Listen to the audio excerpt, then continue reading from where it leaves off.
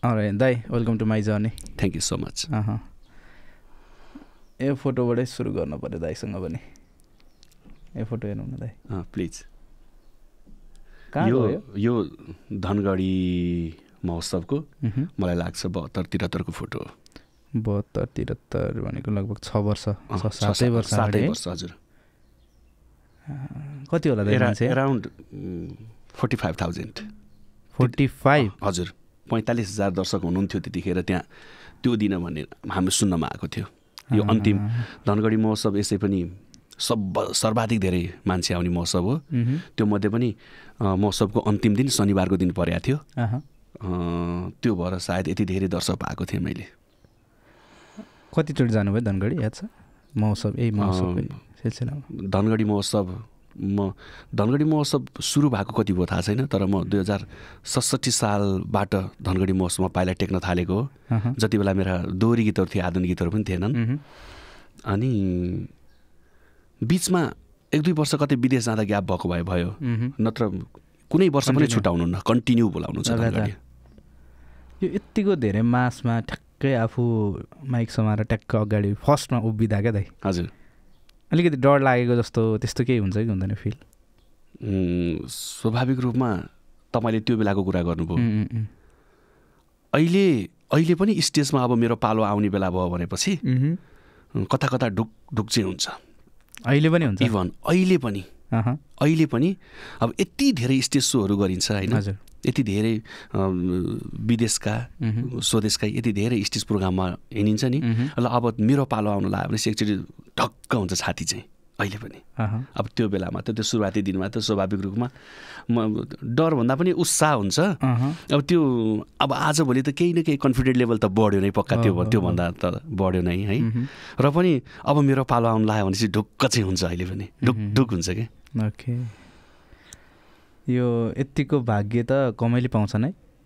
करिब 50,000 दर्शकको अगाडि जोस् कहिले कसो पाइन्छ, कमैले पाउँछन् भन्दा नि कहिले कसो अब कसको भागमा पर्ने, कुन कलाकारको भागमा पर्ने थाहा हुँदैन होइन. कहिले कसो भाग्य चान्सले चाहिँ यो पनि एचिभमेन्ट हो नि एउटा होइन. यति धेरै दर्शकको बिचमा उभिएर पिक आवरमा पिक टाइममा आफूले गीत गाउन पाइन्छ, अचिभमेन्ट नै मान्नुपर्छ. ओके, सो अब कुराकानी सुरु गरौँ. दाइको जन्मबाटै सुरु गरौँ न. मेरो जन्म 2038 साल तनहु बन्दीपुर झप्री भन्ने ठाउँमा, र जन्मेको मात्रै त्यहाँ. त्यस पछाडि हुर्किन चाहिँ म अब नवलपुरमा.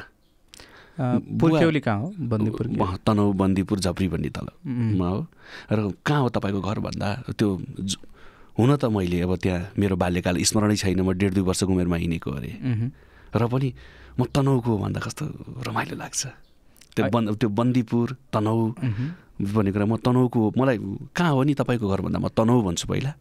तनहु कहाँ भन्न थाल्नुभयो भने म जन्मेको मात्रै त्यहाँ हो. अहिले चाहिँ मेरो नवलपुर काउसोती नगरपालिका. अनि बल्ल पछि ब्रिफिङ दिन्छु त्यो कुरा चाहिँ. यो अहिले प्रशासनिक कामहरू तनहु हुन्छ कि यता नवलपुर? मेरो त सबै नवलपुर. यता मैले जन्मेको बसाइ सरेर यता नवलपुर. अब त्यो बसाइ सर्ने क्रममा त अब मेरो बुवा जागिरे हुनुहुन्थ्यो होइन. जागिरको सिलसिलामा बुवा जता जता जानुभयो त्यतै कतै 2 वर्ष, कतै 5 वर्ष, कतै 4 वर्ष बसियो होला. र जन्मिन चाहिँ म तनहुमै जन्मेको. र मेरो बाल्यकाल जब म 5 कक्षा 6 कक्षादेखि जब नवलपुरमा पढ्न थालेँ, त्यस पछाडि मेरो जब नागरिकता, मेरो पासपोर्ट, सबै कुराहरू नवलपुरबाट भएको छ भनेपछि म नवलपुरकै हो. ओके. जस बुझ्नेदेखिको समय नवलपुरमै बिताउनु भयो? हजुर. ओके. बाल्यकाल चाहिँ कस्तो थियो? त्यस्तै रमाइलो, गीत गाउने चञ्चली स्वभावकै थिएँ अरे. गीत चाहिँ गाइहाल्थेँ अब क्लासमा 1 कक्षा 2 कक्षादेखि नै. पहिल्यै 1 कक्षा 2 कक्षा पढ्दादेखि नै गीत गाएर कापी कलमहरू पुरस्कार जितिरहेको हुन्थेँ. तर पछि 6 कक्षा 7 कक्षा 8 कक्षा पुगेपछि अनि त्यसपछि खै अब के भयो, अनि त्यो अगाडि गएर उभिने एकदम डर लाग्ने, एकदम काम्ने, एकदम डर लाग्ने गीत. त्यो केही थाहा नहुँदा बरु मैले गीत गाएँ, 3-4 कक्षासम्म गीत गाएँ. त्यसपछि माथिल्लो क्लासमा गए पछाडि अनि गीत गाउनै छोड्ने गीत अलि मैले गुनगुनाउँदा साथीहरूले स्योर यही फर्स्ट हुन्छ यही फर्स्ट हुन्छ भाग अब यो भन्यो अनि साथीहरूले नाम टिपाइदिन्थे भाग लिन्थे ठ्याक्क मेरो पालो आउने बेला भाग थिएँ म कहिले पनि प्रतियोगितामा भाग लिने त्यस पछाडि भाग दिने ठ्याक्क मेरो पालो आउने बेला भएपछि भाग दिने एकदम डर लाग्ने कस्तो गीत गाउनुहुन्थ्यो त्यति बेला चाहिँ लोकगीत देउराली डाँडालाई काटेर गए पनि मदेखि टाढा भई बिरानो भए पनि तिमीलाई पछ्याउने छु हाय हाय पछ्यौरी तानी तानी मैले जीवनमा पहिलोचोटि गीत गाएर पुरस्कार पाएको एक कक्षामा गाएको गीत हो कहिल्यै पनि बिर्सिन्न यो गीत अरू के गीत गाएँ थाहा भएन यो गीत चाहिँ सधैँ मेरो मानसपटलमा छ याद आइरहेको छ यो गीत चाहिँ कसले गाउनु भएको नि थाहा छैन मेरो अग्रज स्रष्टाप्रति मेरो सम्मान छ यही गीत चाहिँ गाएको थिएँ त्यो अलिक चञ्चले स्वभाव भनिहाल्नु भयो नि त हजुर बच्चामा हजुर त्यस्तो खालको अलिकति साथीभाइ त्यो बच्चा सानै उमेरमा पनि अलिकति उपद्रो गर्ने खालको अलिक कुद्ने खालको बाहिरतिर डुल्ने खालको त्यस्तो खालको कि नाइ खेल्ने उपद्रो त म कहिले पनि गरिनँ उपद्रो गर्ने अलि रमाइलो गर्न पर्ने अलि खेल्न मन पराउने घुम्न डुल्न खेल्न मन पराउने साथीभाइलाई यसो साथीभाइ जम्मा भएर रमाइलो गर्न मन पराउने अनि त्यो अब त्यो धुन्दाकारी काममा चाहिँ लागिएन त्यो नराम्रो काम चाहिँ गरिएन भनौँ बच्चैमा पनि त्यस्तो नराम्रो त्यति बेलाको त्यो साथीहरू आउँछ कोही याद यस्तो टक्क सम्झिँदाखेरि अब खै सबै बिरानो हुनुभयो अब आउँछ नि याद त अब त्यो राममन भन्ने ठाउँमा बसेर हामी 45 मिनट राममन भन्ने ठाउँमा बस्थ्यौँ बारा जिल्लाको जितपुरमा पढेको म 1 कक्षा 2 कक्षा 3 कक्षा जितपुरमा पढेको बुवाको जागिर सिलसिलामा त्यहाँ हुनुहुन्थ्यो त्यो बेलामा थियौँ त्यो 1-2 कक्षामा पढ्दाखेरि नि त्यो ट्र्याक्टर त्यहाँ हाम्रो उखु खेती धेरै हुन्थ्यो नि त अनि स्कुलबाट फर्किने बेलामा त्यो उखु तानेर उखु गाडीबाट त्यो ट्र्याक्टरबाट अथवा त्यो गाडाबाट उखु तानेर भाँचेर खाने साथीहरू हुनुहुन्थ्यो अब ठ्याक्कै एक्ज्याक्ट नाम चाहिँ याद हुँदैन यो भनेपछि पढाइ तपाईँको फरक ठाउँ फरक स्कुलहरू हजुर फरक भयो याद छ कति एउटा ठाउँ जति चेन्ज भयो 3 कक्षासम्म जितपुर 4 कक्षा र 5 कक्षा शिवमावि कावासोती नवलपुर अनि 6, 7, 8, 9, 10 एसएलसी जनतामावि विष्णुनगर काउसुती नगरपालिका नै वार्ड नम्बर 6 अनि त्यस पछाडि 11 र 12 कुमारवर्ती कलेज 11 र 12 काउसुती नै ब्याचलर पोखरा पिएन क्याम्पस ठ्याक्कै त्यो पढाइको ठ्याक्कै हेर्दाखेरि त त्यो रुट हेर्दाखेरि त एउटा टुरिस्ट खालकै पढाइ भएछ यो पढाइको नि कुरा आइहाल्यो कस्तो पढाइमा चाहिँ तपाईँ अलिक ट्यालेन्ट नै हो कि अलिक ठिक्क मध्यम हो कि अब्बल नै थिएँ क्लासमा कहिल्यै सेकेन्ड हुन परेन मलाई हो र कहिल्यै सेकेन्ड भइनँ म कहिले थर्ड कहिले चौथा हुन्थ्यो फर्स्ट पनि कहिले 5औँसम्म पुग्थेँ तर कहिले सेकेन्ड भइनँ म फर्स्ट र सेकेन्ड कहिले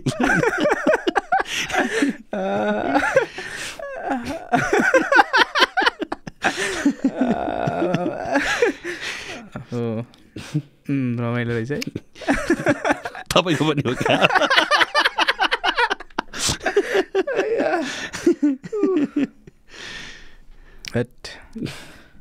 आँसु आयो सुरुमै रमाइलो भने जस त्यस्तो खतब खालको होइन राम्रै पढाइ राम्रै हो तपाईँको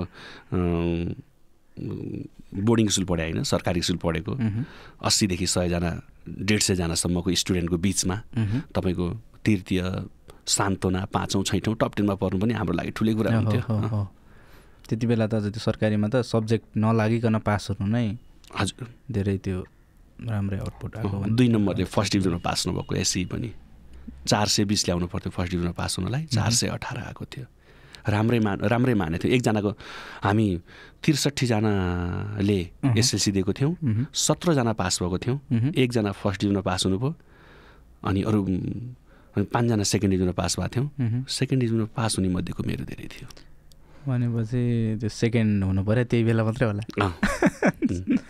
ओके, त्यसपछि एसएलसी पछि चाहिँ त्यहीँ पढ्नुभयो त्यो प्लस टू?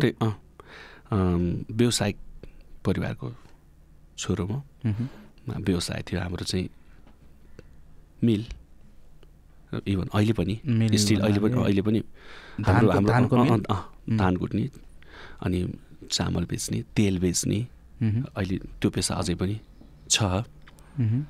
म स्ट्रगल गर्न कलाकार हुन काठमाडौँ आएँ के अरे, ठुलो मान्छे हुन्छु भनेर। कति सालमा काठमाडौँ छिर्नुभएको छ?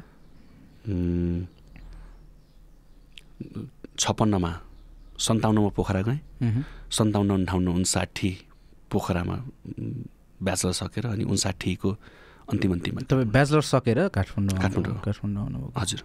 ओके, त्यो त्यहाँ बसुन्जेलसम्म जस्तो पोखरासम्मकै कुरा गर्दाखेरि अहिले चाहिँ हजुर त्यो एउटा साथी सर्कल चाहिँ माथिल्लो लेभलमा पुगेपछि जस्तो ब्याचलरहरू प्लस टूहरूमा पुगेपछि चाहिँ अलिकति गाउने खालकोहरू नै थियो कि? नै, त्यो के भयो भन्नुहुन्छ भने त्यही प्लस टू पढेँ नि म कुमारावर्तीमा। प्लस टू पढ्दाखेरि अलिकति निडर स्वभाव अनि साथीभाइ बिचमा चाहिँ त्यो आउन थाल्यो कि अब अलिकति दकस मान्ने, डर मान्ने त्यो स्वभाव हराउँदै गयो। अनि गुनगुनाउँदाखेरि ओहो यसले खतरा गाउँछ भन्थे साथीहरू, म त्यस्तो खतरा त गाउँथिनँ। त्यही पनि अब नजानेको भिडमा अब एउटा अलिअलि गीत गाउँदाखेरि अब जान्ने नै उहाँहरूले राम्रै सम्झिनुहुन्थ्यो, मलाई राम्रै मान्नुहुन्थ्यो। वास्तवमा उहाँहरूकै प्रेरणा, उहाँहरूकै हौसला, उहाँहरूकै साथ मलाई लाग्छ कुमारवर्ती क्याम्पसमा 11-12 कक्षा पढ्दा उहाँहरूले वाह खतरा रमेश नभन्दै अब मलाई त्यो भूत पनि चढ्थेन। त्यस पछाडि रेडियो नेपालमा म पोखरा रेडियो नेपाल क्षेत्रीय प्रसारणमा गएर देउराली भन्ने कार्यक्रममा एउटा गीत गाएँ। अनि आलीमा बसेर मैले गीत गाएको थियो, के गीत गाएको थिएँ भने घर त मेरो कोइला पानी हो कि घर त मेरो कोइला पानीमा बाँचुन्जेल सुख पाइन यो जिन्दगानीमा टाइपको गीत गाएको थिएँ। त्यो चाहिँ अनि आलीमा आफैले लेखेर लोकगीत गाएको थिएँ। अनि आलीमा त्यतिखेर त अब यो एफएम भन्ने टेलिभिजन भन्ने अलिक कम नै थियो नि त, हजुरको 57 के 55-56मा त थिएन नि त। अनि त्यस पछाडि आलीमा धान गोड्ने आमाहरू, गाउँका आमाहरू, पसलमा रेडियो सुन्ने आमा दिदीबहिनीहरू त्यो गीत सुनेर रमेश भट्टराईले गीत गायो भनेर सुनेर अनि मिलमै आएर धेरै प्रशंसा बट्टिलियो, धेरै मेरो गीत सुनेर रुनुभयो अरे, अलिकति दुःखको गीत गाएको थिएँ।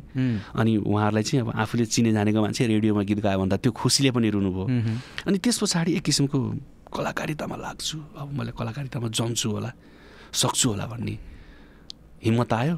अनि त्यस पछाडि म तिलक बमल्लको असाध्यै फ्यान, परिवेश ब्यान्ड, हरेक गीत परिवेश ब्यान्डका गीत गाउँथेँ, सबै साथीहरूलाई चकित बनाउँथेँ परिवेश ब्यान्डका गीत गाएर।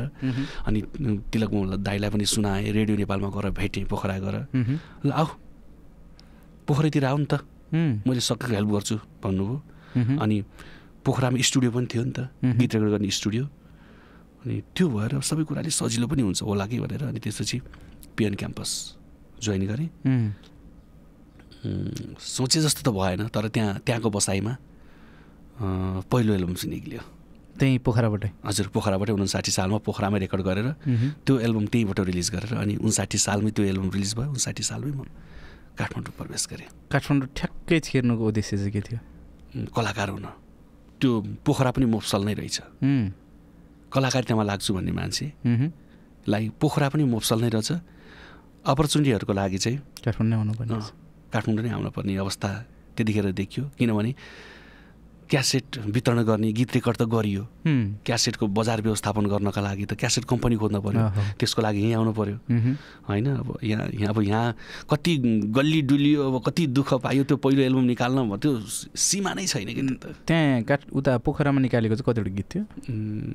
पहिला एउटा गीत रेकर्ड गरेँ, सुपर हिट भयो। मेरो आदरणीय दर्शकहरू, श्रोताहरू पनि अहिले सुन्न अचम्म मान्नुहुन्छ होला।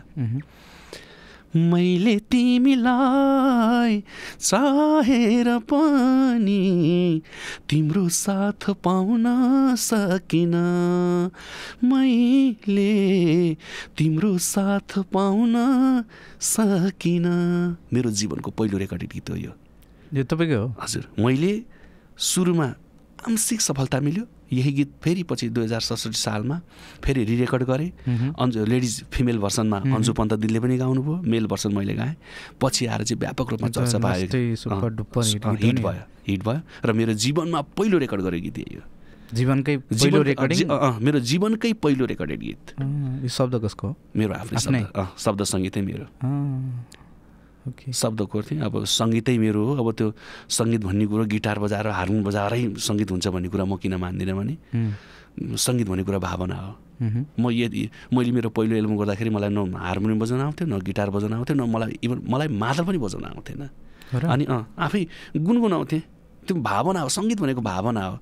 मैले हार्मोनियम बजाउन सिकेको त तपाईँलाई लाग्छ त्यही गाउँघरको भजन कीर्तनमा हरे राम र यता त्यता अब जपौँ हरिलाई टाइपको हार्मोनियममा चाहिँ गाउँकै गुरुहरूसँग भजनमा जाँदाखेरि चाहिँ त्यसरी हार्मोनियम अलिअलि एउटा दुइटा भजन बजाउन सिकेको थिएँ। बाँकी त म कलाकार बन्ने भूत चढेर जब काठमाडौँ आइसके पछाडि हार्मोनियम बजाउन जाने छु भनेर दोहोरी साँझमा छिरेँ। अनि किन आफू कलाकारितामा लाग्न चाहेको अनि कलाकारिताको विषय नै म जागिर पाएपछि त्योभन्दा मेरो लागि के ठुलो कुरो भयो त? सानो कुरो भयो त? ठुलो कुरा भयो नि त। अनि गएँ, जाने छु अलिअलि गीत, अनि अलिअलि गीत पनि गाएर सुनाएँ।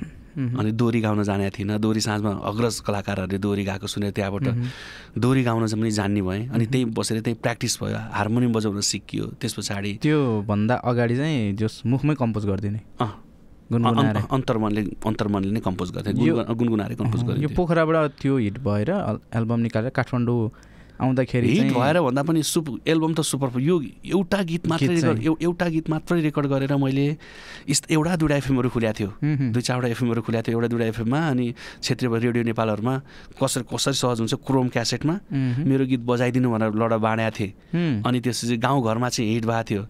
अनि यो सुपर हिट भएको त पछि 2067 सालमा। त्यतिखेर त आमसीको सफलता भयो। फेरि त्यही गीत राखेर अनि अन्य गीतहरू पनि राखेर अनि त्यस पछाडि त्यो एल्बम निकालेको थिएँ। एल्बम त सुपर फ्लप भयो। यो काठमाडौँ छिर्दाखेरि जस्तो त्यो पनि उता पोखराबाट यता आउनुभयो? हजुर। कस्तो थियो फ्यामिलीको सपोर्टहरू त्यति बेला? म्युजिकमा जाँदैछु भन्ने थिएन। फेरि केही पोखरा जाँदाखेरि नै मन पराउनु भएको थिएन। यहीँ राम्रै पढिरहेको थिइस्, यहीँ राम्रो गरिरहेको थिइस्, बिग्रिने भइस् भन्ने कुरा भयो।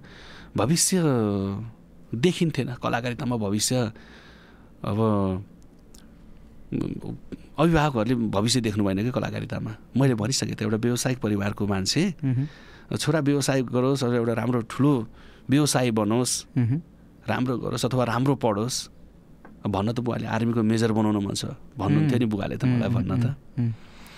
अन्त ती सबै सपनाहरू टुक्राइयो भनौँ न। अब आफ्नो खुसीका लागि मै सन्तोष छैन, मै खुसी छैन भनेपछि मैले मेरो परिवारलाई कसरी खुसी राखेँ, मेरो बुवा आमालाई कसरी खुसी बनाउन सक्दो रहेछु त नि? त्यो बुवा आमालाई खुसी बनाउनु पहिला त म आफू खुसी हुनु पर्यो होइन? म खुसी भए पो मेरो परिवार खुसी बनाउनु सक्छ नि। अनि ती सबै कुराहरू लत्याएर जे पर्छ विद्रोह गरेर आयो। विद्रोह गरेर काठमाडौँमा बाबु आमालाई टुक्राएर आयो। को हुनुहुन्थ्यो काठमाडौँमा? कोही न कोही, यत्तिकै एक्लै। बुवा आमाको कुरा आइहाल्यो है? हजुर। उहाँहरू हुनुहुन्छ होइन? हजुर। ठ्याक्कै अहिले चाहिँ के भन्नुहुन्छ? खुसी हुनुहुन्छ आमा खुसी हुनुहुन्छ। बुवाको मौन स्वीकृति छ। मौन स्वीकृति भन्नाले अब तपाईँको 71-72सम्म त त्यतिखेरसम्म त अझै पनि स्ट्रगल फेजमै थिएँ म। मेरो 67 सालमा त्यो कलेक्सन एल्बम सुपर हिट भइसकेर अलिअलि पैसा कमाउनु पनि थालिसकेका थिएँ। 2-3टा ती देश पनि गइसकेका थिएँ। बबालो भन्ने गीत 70 सालमा चलेपछि 2-3टा देश पनि गएँ। अनि त्यसलाई मैले चाहिँ भयङ्कर सफलता मानिरहेको थिएँ। त्यो त्यति पनि सोचेको थिइनँ नि त।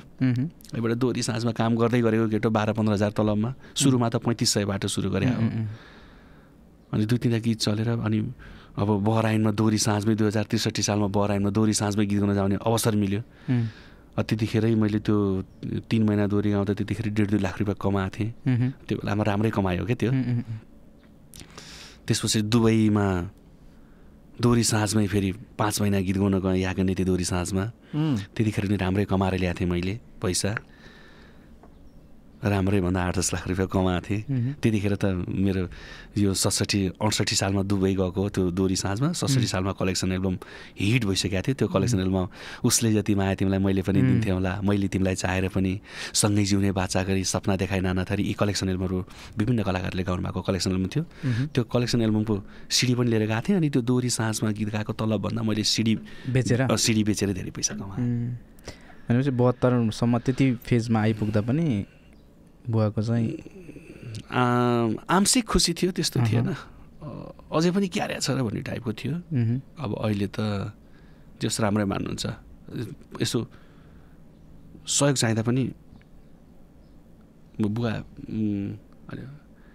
सामाजिक व्यक्तित्व पनि हो, राजनैतिक व्यक्तित्व पनि हो, र कतै मेरो अनुहार बिग्ने ठाउँमा, मेरो बोली बिग्ने ठाउँमा गुहार माग्नुहुन्छ, बाबु आउँछस् र यसो भनिदिन्छस् र भनेर भन्नुहुन्छ। अब मलाई त मेरो बुवाले त्यो भन्दाखेरि त योभन्दा ठुलो कुरो मेरो लागि के हुन्छ र। कलाकारितामा लागेर बिग्रियो छोरो, बिग्रिन्छ, सिद्धिन्छ भनेको बुवाले अब आज मसँग त्यति सानातिना कुरामा पनि मसँग साथ माग्नुहुँदाखेरि चाहिँ अब अहिले चाहिँ एकदम आनन्द लाग्छ, एकदम खुसी लाग्छ। त्योभन्दा ठुलो त्यो भन्दा अब मेरो उपलब्धि योभन्दा ठुलो केही पनि हुन सक्दैन। अरू कुरा त कमाइएला थपिँदै जाला होइन, जाला। त्यो त अब मान्छे चर्चाको भोको हुन्छ होइन र, नामको भोको हुन्छ।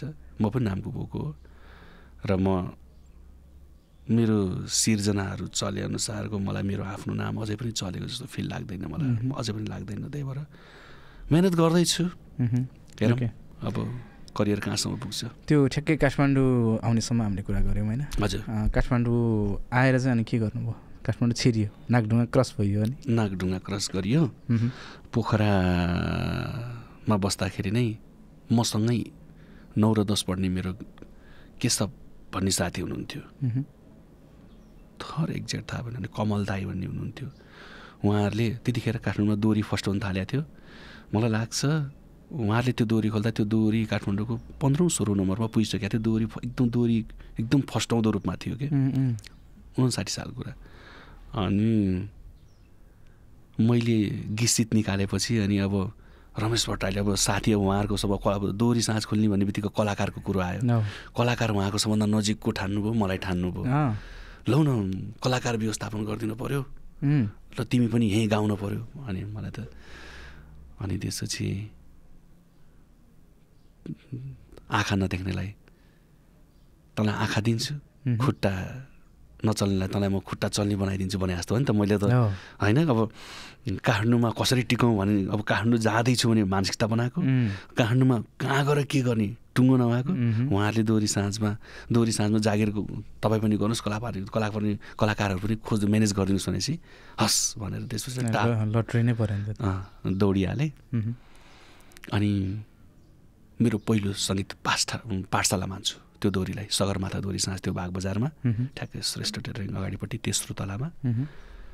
मेरो सङ्गीतको पहिलो पाठशाला नै त्यही हो, मेरो पहिलो गुरु नै त्यही हो, जहाँ मैले हार्मोनियम बजाउन पनि राम्रोसँग सिकेँ, दोहोरी गाउन पनि त्यहीँबाट सिकेँ। त्यसपछि त्यहाँ 3500मा जागिर गर्ने मान्छे अर्को दोहोरीले मलाई एकदम राम्रो मान्यो। म उद्घोषण कलामा पनि त्यो दोहोरी साँझमा आएका गेस्टहरूलाई उद्घोषण गरेर उहाँहरूलाई मक्ख बनाउने, फलाना टेबलको पालो भन्ने, यता त्यता ती कुराले उद्घोषण कलाले पनि मक्ख बनाउँथेँ। त्यसपछि त मेरो त झ्याप्पै रेट बढेर 5000 भइहाल्यो नि। अर्को दोहोरीले मलाई 5055 दिन्छु भनेर लैहाल्नु भने कति टाइमपछि?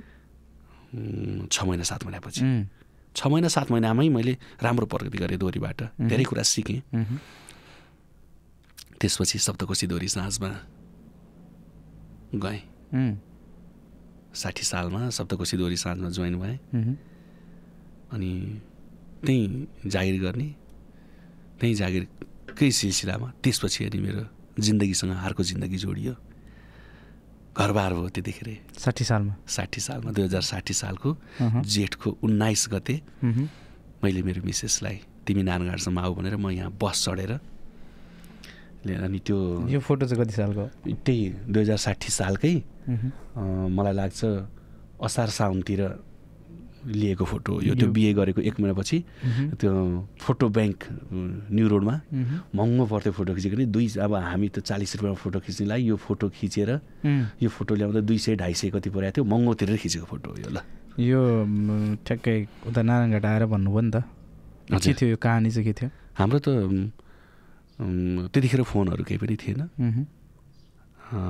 नठाटेर भन्नुपर्दा त अब मागी विवाह होइन भागी विवाह हो भागी विवाह कसले गर्छ भने प्रेम गर्नेहरूले गर्छन् परिवारले स्वीकार नगर्नेहरूले गर्छन् हामी त्यो समयमा लगभग 3 वर्ष प्रेममा थियौँ अनि त्यस पछाडि म स्ट्रगल फेजमै छु तिमी पनि तपाईँ पोखरा हुँदादेखि नै पोखरा भाउजूको घर कहाँ हो वल्लो घर पल्लो घर एउटा पँधेरोले मात्रै छुट्याएको छ हाम्रो यता नवलपुरै नवलपुर वल्लो घर बिचमा एउटा पँधेरो छ अनि पँधेरो तल मेरो घर पँधेरो माथि उसको घर अनि हाम्रो त त्यो डेटिङको जक्सनै अब त्यतिखेर डेटिङको जक्सनै त्यही पँधेरो हुन्थ्यो म यसो हातमुख धुन जाने लुगा धुन आउने त्यस्तो हुन्थ्यो हाम्रो त डेटिङको जक्सनै थियो त अन्त डेटिङ जाने भन्ने यता त्यता यसो फुर्सद मिलाएर पँधेरो कुदिहाल्ने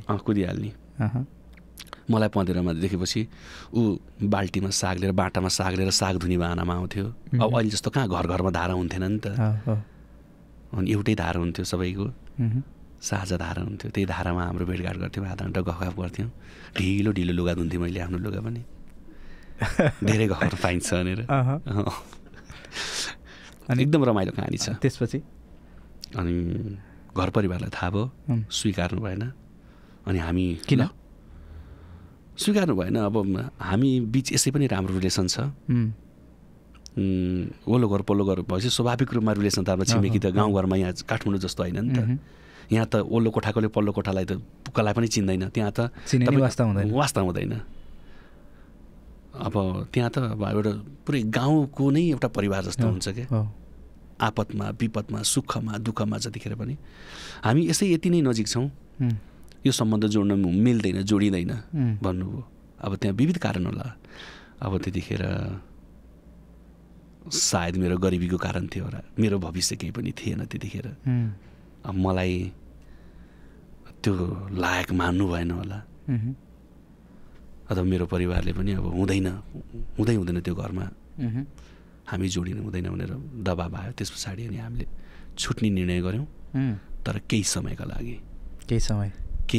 लागि ल अब तिम्रो पढाइ कम्प्लिट गरेर तिमी बाहिर सक म पनि काठमाडौँमा स्ट्रगल गरेर केही न केही हाम्रो गुजारा चलाउने एउटा जागिरसम्म गर्न सक्यो भने तिम्रो अप्ठ्यारोमा म जतिखेर छु होइन त्यही भएर अब यो चिठी आदान प्रदान बोल्न चाहिँ बन्द गरिदिउँ तिमी पढाइ कन्टिन्यू गर भनेपछि 1 वर्ष 1.5 वर्ष हामी मौन बस्यौँ एकले अर्कालाई नचिने जस्तै अब सम्बन्ध टुटेको जस्तै हिसाबले बस्यौँ साइलेन्ट बस्यौँ कुराकानी नै हुन्थेन हाम्रो कुराकानी नै हुन्थेन चिठी अब त्यतिखेर त हाम्रो चिठी हो म कहिले चिठी लिएर पँधेरोमा छोड्न जान्थेँ कहिले उसकै घरमै जान्थेँ चिठी लिएर छोड्न अनि अघिल्लो दिन छोड्न जान्थेँ भोलिपल्ट रिप्लाई लिन जान्थेँ लिन पनि आफै जानु पऱ्यो नि त नि अनि साइलेन्ट बस्यौँ त्यस पछाडि उसको घरमा अनि अब बिहेको कुरो चल्न लागेको छ कि यता मसँग प्रेम भएपछि अब के हो भनेर बिहेको कुरो चल्न लागेको छ ऊ 17 वर्षको थियो म 22 टेकेको थिएँ भर्खर ल बिहे गरौँ भनेर अनि त्यसपछि ल मेरो 12 सकियो इक्जाम सकियो अब म आउँछु तपाईँसँग आउँछु भन्यो ल आऊ त्यस भए भनेर नारायणघाट बोलाएर अनि त्यहाँबाट लिएर आएँ अनि यहाँ त्यति दिनसम्म पुतली सडकमा 3 जना साथी मिलेर बस्थ्यौँ सप्तकोशी दोहोरी साँझमा काम गर्थेँ 5500 तलब थियो अनि 50-100 रुपियाँ चाहिँ 50-100-150 रुपियाँ टिप्स पर्थ्यो त्यसपछि new era boarding school Saraswati Nagar कपनमा लगभग कति त्यतिखेर 5000 को जागिर थियो म्युजिक टिचर भइसकेको थिएँ म हार्मोनियम सिकाउने बच्चाहरूलाई हार्मोनियम सिकाउने वार्षिक उत्सवको लागि गीतहरू तयार गरिदिने राष्ट्रिय गीतहरू तयार गरिदिने दुईतिर थियो काम बेलुका राति दोहोरीमा दिउँसो स्कुलमा थियो मोटामोटी 10-12 हजारको कमाइ 12-15 हजारको कमाइ लगभग भइसकेको थियो त्यतिखेर 60 सालमा अनि त्यही सिफलमा रुम लिएर अनि त्यही दोहोरी साँझको कमल दाई भन्नेलाई दोहोरी साँझको ओनरलाई दाइ म त बिहे गर्न लागेको, श्रीमती लिन जान लागेको, मलाई यो कोठामा के चाहिन्छ तपाईँले ल्याएर राखिदिनुहोस् न, फर्निचरहरू यता के चाहिन्छ भने दाइले, म उसलाई उता लिन गएँ बिहान, बेलुका आउँदाखेरि दाइले सोफा, टिनको दराज, अनि एउटा किचन ऱ्याक, त्यसपछि ग्यास, अनि पलङ, बेडसेट सबै कार्पेट सार्पेट सबै सेटिङ गरेर ठिक्क बनाएर राखिदिनु भएको रहेछ। त्यतिसम्म सहयोग? एउटै कोठा सिफलमा एउटै कोठामा एउटा कोठा लिएको थियौँ, प्लास्टर नगरेको घर थियो, अनि त्यतिखेर कोठा खोज्दा नपाएर 1600 त्यो कोठा पाइयो र अनि अपरचट भयो कि उसले फोन गरेको 4 दिनपछि 5 दिनपछि कोठा खोजेर अनि लिन गयो। त्यस पछाडि यता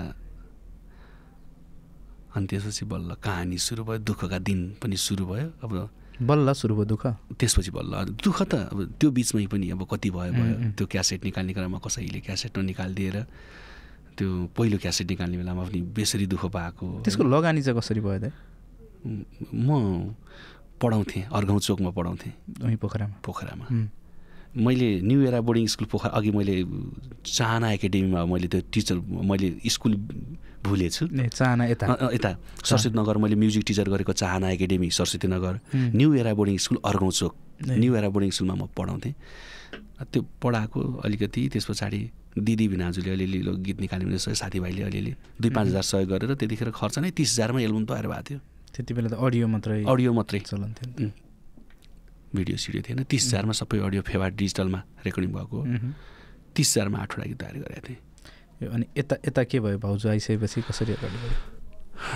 अभाव त्यसपछि यता टाल्यो, यता उद्रिन्छ, यता टाल्यो, उता उद्रिन्छ।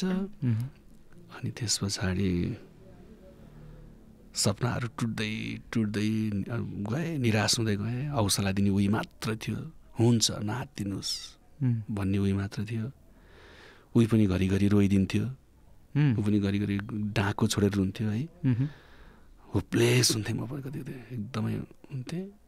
अब त्यो अचम्म लाग्छ होला, अब त्यो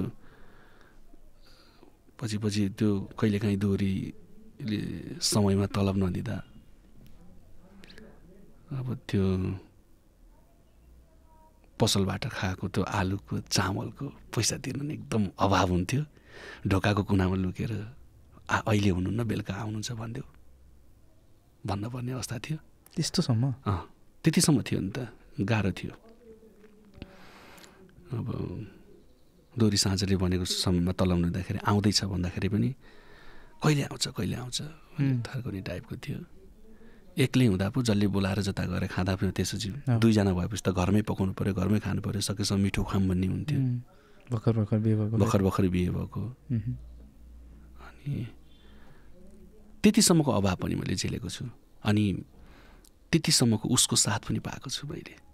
त्यो मलाई मेरो अभावमा, मेरो दुःखमा, मेरो पीडामा एउटा साहस बनेर, हौसला बनेर आएको व्यक्ति हो। मलाई यो क्षेत्रमा पुस गरेर अब म आज जहाँ छु, जे छु, एटलिस्ट सन्तुष्टि र खुसी त छु नि म। मलाई यहाँसम्म ल्याउने मेरो मिसेस हो। उहाँकै त्यो हौसलाले, साथले नै हुन्छ नहात्तिनुहोस् भनेर के अरे 62 सालमा नानी जन्मेको, 61 सालमा, 60 सालमा बिहे गरियो, 61 सालमा 61 सालको लास्टमा बुवाले टडक लिएर आएर सबै सामानहरू टडकमा हालेर फेरि घर लानुभयो, छोरो बिग्रियो भनेर। हामी उता गयौँ, सबैजना बुढाबुढी मात्रै, बुढाबुढी सबैजना भन्नाले कोठाको सामान हालेर त बिग्रिस् भनेर अब केही नभनी आएर गयौँ। फेरि फर्केर आयो, फेरि 1 वर्ष बसेर फेरि फर्केर आएँ, फेरि सुरु गरेँ भर्खर। त्यस फेरि एउटा सानो टिभी जोड्दै थिएँ, दराज जोड्दै थिएँ। फेरि 64 सालमा फेरि फर्केर गएँ। अनि त्यस पछाडि के अब हुँदैन यता बुवाले यता भविष्य देख्नु भएन कि। हामी चाहिँ घरमा चाहिँ 3 जना 4 जना कामदार लगाएर काम गरेर त्यत्रो व्यवसाय त्यति गरिरहेछौँ, त यहाँ अर्काको गुलामी गरेर बस्छस्। जाँड खाने, बुवाको रुखो भाषामा अब हुन त हो नि त, जाँड खाने ठाउँमा तैँले 5-7 हजारको जागिर गरेर तैँले आफ्नो इमेज बिगार्ने, तेरो पो इज्जत छैन, मेरो त इज्जत छ नि, कार्टुनमा छोरो के गर्छ भन्दाखेरि जड्यालाई नचाउँछ भन्ने मैले भन्नुहुन्थ्यो है। अब आफू फेरि कलाकारै हुन भनेर आएको, सपनै त्यही छ। अरू जागिर गर्नलाई उपाय छैन। अनि आफूलाई सुहाउँदो कलाकारिताको पेसा दोहोरी साँझ। अनि त्यसरी नै सुख दुःख अगाडि बढ्यो। अनि भनौँ न एउटा दुईवटा फ्याटाफुट्टा गीतहरू त निकाल्ने खासै चलेनन्। दोहोरी गीतहरू, दोहोरी साँझ पछि दोहोरी गीतहरू निकाल्ने खास चलेनन्। अनि 67 सालमा आरबिटी, त्यतिखेर आरबिटी आयो। 66 सालको अन्तिमबाट आरबिटी सुरु भयो। 67 सालको असार साउनमा मेरो कलेक्सन एल्बम निक्लियो।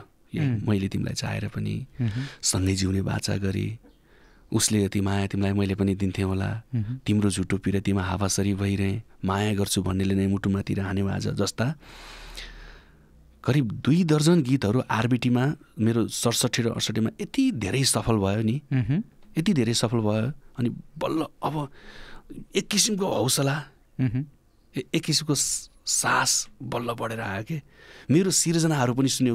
गाउन त अर्काले गाउनु भएको थियो, एउटा गीत मात्र मैले। अनि त्यो सिर्जना गर्ने त म हो नि त, गीत लेख्ने, त्यो सङ्गीत गर्ने त म हो नि भन्ने भयो क्या मनमा। ओहो, मेरो सिर्जनाले पनि यस्तो स्थान पायो भनेपछि नि एक किसिमको हौसला बढ्यो। त्यो गीतहरू चाहिँ तपाईँले आफै नगाउनुको रिजन चाहिँ के थियो?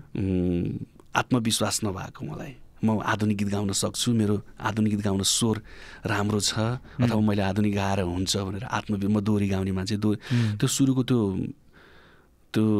त त्यत्तिकै लैबरी नै भयो नि पहिलो त। त्यत्तिकै त्यो न सिकेको, न सुरको ज्ञान छ, न तालको ज्ञान छ, केही न केही त बिना ज्ञानको त्यत्तिकै गुनगुनाएर निकालेको एल्बम। जब बिस्तारै सङ्गीतको ज्ञान हुँदै गएपछि यो गीत त मैले गाउनु हुँदैन, यो गीत त मैले गाएको राम्रो भएन भने त्यो फिल गर्न सकेँ नि त मैले। मलाई थाहा भयो नि त, मैले यो गीत गाएर भयो भने यो गीत त अझै राम्रो हुन्छ, मैले यो गीत फलानाले दिएँ भने अझै राम्रो न्याय गर्ने त्यो सोचेँ क्या मैले। अनि फलस्वरूप सबै गीत हिट भयो नि त, चर्चामा आए। ल मेरो सिर्जना चल्यो भन्ने भयो। त्यसपछि क्यासेट कम्पनीहरूले रमेशको आरबिटी जान्छ भनेर क्यासेट कम्पनीहरूले हानालुच मेरो गीतहरू निकाल्न तछाड मछाड गर्नु भएकै हो है।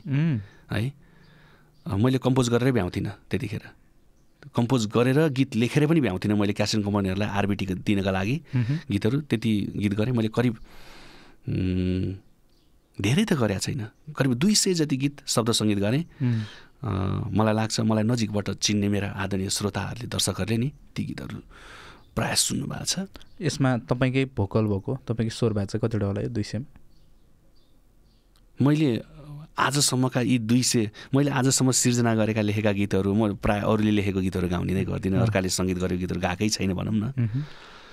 यो 200 गीतमा करिब मेरो दोहोरी र आधुनिक गरेर सङ्ख्यात्मक रूपमा धेरै छैन, मेरो 30 देखि 35 जम्मा 30 देखि 40 को हाराहारीमा छ। ल 30 देखि दोहोरी र आधुनिक गरेर 30 देखि 40 गीत गाएको छु। त्यो पनि सुरुदेखि अहिलेसम्म? सुरुदेखि अहिलेसम्म। यो 2 दशकको करियरमा 2 दशक भयो। त्यसमा लगभग त हिट नै छन्। यो पछिल्लो समयको त तपाईँको नाम पनि चिन्ने, गीत पनि चिन्ने त होइन। अब त्यो सबै हिट छैनन्, मैले गाएका गीतहरू सबै हिट छैनन्, मार्क भएका छन्। यो फलाना गीत पनि तपाईँले गाउनु भएको, कुनै अब एकदमै हिट भयो, एकदमै मैले गाएका गीतहरू पनि पछिल्लो समय एकदमै चर्चामा रहे। पक्कै त्यो प्रसङ्ग जोड्नुहुन्छ र अनि त्यो एल्बम चले पछाडि, अनि त्यस पछाडि सङ्गीतहरू गरे पछाडि आरबिटीहरूबाट आउने रोयल्टीले मलाई राम्रै गर्यो भनौँ न। र मेरो अब करियरकै टर्निङ पोइन्टका रूपमा चाहिँ जब स्टेजमा व्यस्त चाहिँ 2070 सालमा आज पनि पापी सहरमा बबाल भो भन्ने गीत निकालेँ। त्यो गीत दर्शक श्रोताहरूले असाध्यै धेरै मन पराइदिनु भयो। त्यस पछाडि स्वदेश तथा विदेशका कार्यक्रमहरूमा पनि अलिअलि मलाई माग गर्न थाल्नुभयो, बोलाउन थाल्नुभयो, स्टेज प्रोग्रामहरूमा व्यस्त हुन थालेँ। ठ्याक्कै भन्नुपर्दा यो तपाईँको टर्निङ पोइन्ट अब चाहिँ मलाई सङ्गीतले पाल्छ, मलाई सङ्गीतले पाल्छ भन्ने कुरो चाहिँ 67 सालको कलेक्सन एल्बम निक्लिए पछाडि, त्यस पछाडि मैले जति पनि सङ्गीत गरेँ ती गीतहरू दर्शक श्रोताले यति धेरै रुचाइदिनु भयो। अनि आरबिटीमा यति धेरै रिङब्याक टोनमा यति धेरै डाउनलोड हुन्थे ती गीतहरू। अनि मलाई गीत सङ्गीत क्षेत्रबाट जे होस् अब चाहिँ राम्रो हुन्छ कि भन्ने भइसकेको थियो।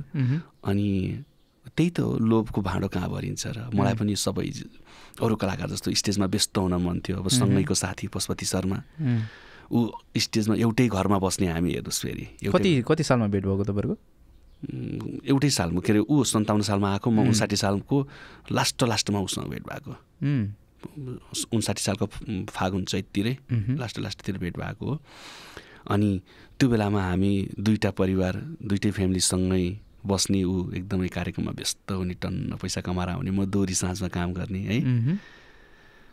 अनि मलाई पनि स्टेजमा असाध्यै व्यस्त हुन मन भयो नि त। अब त्यस पछाडि गाउन सक्छु कि सक्दिनँ कि कस्तो हुन्छ होला मैले गाएर भन्ने लागिरहन्थ्यो। अनि मैले अरू कसैका लागि यो बबाल भयो भने गीत अरू कसैका लागि बनाएर अनि डमी भोकल हाल्नु पऱ्यो नि त। त्यो गाएको अनि कुमार राणा स्टुडियो कुमार राणा ओहो सर यो गीत तपाईँले आफैले यति राम्रो गाउनुभयो, यो तपाईँले गाउनुहोस् भन्नुभयो। अनि त्यो गीत गाएँ, रिलिज गरेँ, अनि गीतले चर्चा पायो। अनि त्यस पछाडि म पनि स्टेजमा अलिअलि बिजी हुन थालेँ। त्यस कारण चाहिँ म मेरो यो बबाल भयो भन्ने गीतलाई चाहिँ मेरो करियरको एउटा टर्निङ पोइन्टका रूपमा लिने गरेको छु। 70बाट स्टेज यात्रा चाहिँ तपाईँको 70 केही न केही त थियो। त्योभन्दा पहिला नि स्टेज त कम थिए, दोहोरी गाउनका लागि बोलाइन्थ्यो। अनि मैले सङ्गीत गरेका गीतहरू यसो 2-4वटा गीतहरू हिट गीतहरू गाउँथेँ। ए फलानाको गीत गाए स्टेजमा आएर आफ्नो गीत रहन्छ क्या औ फलाना गीत गायो भन्थ्यो, मञ्च सक्क हुन्थ्यो। गीत त आखिर भन्थे नि दर्शकहरूले, तपाईँले फलाना गीत कति राम्रो गाउनु, उहाँको गीत होइन नि मैले उहाँलाई गाउन लगाएको गीत त शब्द सङ्गीत मैले गरेको गीत त मेरो हो नि, होइन तपाईँको होइन भन्नुहुन्थ्यो। अब स्वीकार्न पनि पऱ्यो, जसले गायो उसैको गीत हो, जसले गायो उसै, दर्शक श्रोताले त्यही बुझ्नुहुन्छ, जसले गायो उसैको गीत पनि बुझ्नुहुन्छ। यो त्यहाँ मारुनी होइन कुमार भनेपछि उहाँले चाहिँ नभनिदिनु भएको भए यो बवाल पनि अन्तै जान्थ्यो। त्यतिखेर चाहिँ मालाश्री स्टुडियोमा कुमारजी त्यतिखेर मालाश्रीमा हुनुहुन्थ्यो। उहाँले त्यति नभनेको भए अनि अब मलाई मेरो परिवारले पनि भनौँ न, मेरो मिसेसले पनि एकदमै तपाईँ गाउनु कि अब तपाईँ सक्नुहुन्छ कि राम्रै गाउनुहुन्छ भन्ने, पशुपति शर्माले पनि गा आफै नगाएसँग हुँदैन केटा, आफूले नगाएसँग तँलाई स्टेजमा कसैले बोलाउनु बोलाए पनि अब कति पैसा दिएर बोलाउनु तँलाई अर्का गीत गाउने भन्छन् भनेर सबैले अलिकति पुस गर्नुभयो गीत गाउनको लागि, अलिकति गाउनै पर्छ भनेर उहाँहरूले पनि दबाब सल्लाह जे भन्दा पनि भयो दिनुभयो। त्यस पछाडि बवाल भयो, हिट भयो। त्यस पछाडि तिमी लास्टै क्युटी छौरो पो म फिदा भएको छु भन्ने गीत निकालेँ, त्यो पनि हिट भयो। कति सालमा यो? 71मा त्यो हिट भयो। अनि त्यस पछाडि आंशिक चले एउटा दुईवटा गीतहरू आंशिक चले, अरू कलेक्सनहरू एल्बमहरू गरिरहेको थिएँ। अनि 75-मा सायद अनि बेहुला बनाउँछु भन्थेँ, बेहुला बनाएर गई गीत निक्ले पछाडि चाहिँ स्टेजको व्यस्तता के हो अनि बल्ल विदेशको व्यस्तता के हो, स्टेजको व्यस्तता भने के हो। स्टिल मैले आजका दिनसम्म नि स्टेजमा यति धेरै व्यस्त छु, स्टेजमै व्यस्त छु नि त म जे भयो नि। म आफूलाई गायक मान्दिनँ, म स्टेज पर्फर्मर चाहिँ मान्छु है। फेरि म स्टेज पर्फर्मर चाहिँ हो है। म स्टेज चढिसके पछाडि 1 घन्टा, सवा घन्टा अथवा 1.5 घन्टा कति गीत गाउने, त्यो समय चाहिँ मैले मेरो दर्शकलाई बोरिङ हुन दिन्छु जस्तो चाहिँ मलाई लाग्दैन। किनभने प्रत्यक्षदर्शी तपाईँ हुनुहुन्छ है, कति प्रोग्राममा हामी सँगै छौँ। र मैले भने नि विदेश पनि म कुनै कन्ट्री गएको छैन भने गएको छैन, तर जुन कन्ट्री गएको छु नि त्यहाँ म रिपिट भएको भइछु क्या। त्यो कारण त्यो मेरो सहजताले पनि एउटा कुरा, र मेरो त्यो रमेशराज भट्टराईलाई बोलाइदिए पछाडि अनि लोकदोहोरी गीत सुन्नेलाई पनि हुन्छ, लोकदोहोरी पनि गाउँछु नि त म, लोकदोहोरी गीत पनि गाउँछु अनि आधुनिक गीतहरू लोक आधुनिक गीत सुन्नेलाई पनि हुन्छ, मान्छे सजिलो पनि छ भन्ने हिसाबले चाहिँ म विदेशतिर पनि त्यति व्यस्त हुन्छु। र नेपालको स्टेज कार्यक्रमहरूमा त लगभग यति धेरै व्यस्त छु, मलाई साह्रै खुसी लाग्छ। त्यो म त्यस्तो खतरा गायक भएर भन्दा पनि अब मलाई लाग्छ म सहज भएर, म सजिलो भएर, अथवा मेरो स्टेज पर्फर्म उहाँहरूलाई मन परेर हुनसक्छ जस्तो लाग्छ। स्टेजमा त फेरि मेनली त्यही कुरा पनि अर्को फ्याक्टर पनि हो क्या। हजुर धेरै पनि, किनभने हाम्रो हिसाबले हेर्दाखेरि त जस्तो हाम्रोमा कन्सर्ट नै भइरहेको छ वान डे इभेन्टहरू नै भइरहेको छ त्यो त न्यून हुन्छ नि त हाम्रो अकेजनहरूमा फेस्टिभलहरूमा मात्रै हुन्छ प्राय बेसी कलाकारहरूलाई अझ यो सुगम सङ्गीतको कलाकारहरूलाई चाहिँ अझै बेसी चलाउने दोहोरीको कलाकारलाई अझै चलाउने त हाम्रो महोत्सव नै हो मेला महोत्सव नै हो त्यो भनेको गाउँ ठाउँ टोलसम्म पुग्ने पनि अवसर प्राप्त हुन्छ धेरै हुने पनि त्यही नै हो अनि त्यसमा चाहिँ जो अलिकति फ्लेक्जिबल हुन्छ जसको पर्फर्मेन्सले चाहिँ मान्छे उफार्दिन सक्छ त्यसकै त क्रेज बसी छ जसले धुलोडाउन सक्छ होइन यो तपाईँको चाहिँ ठ्याक्कै कुरा आइहाल्यो होइन दाइले र मैले लगभग आजसम्म हिसाब गर्ने हो भने हामी 15-20 वटामा त 2 दर्जन स्टेजमा हामी सँगै छौँ त्यो चाहिँ 73 भने त्यति बेला यो बौला गीत थिएन थियो क्या म तपाईँसँग पहिलो भेट भएको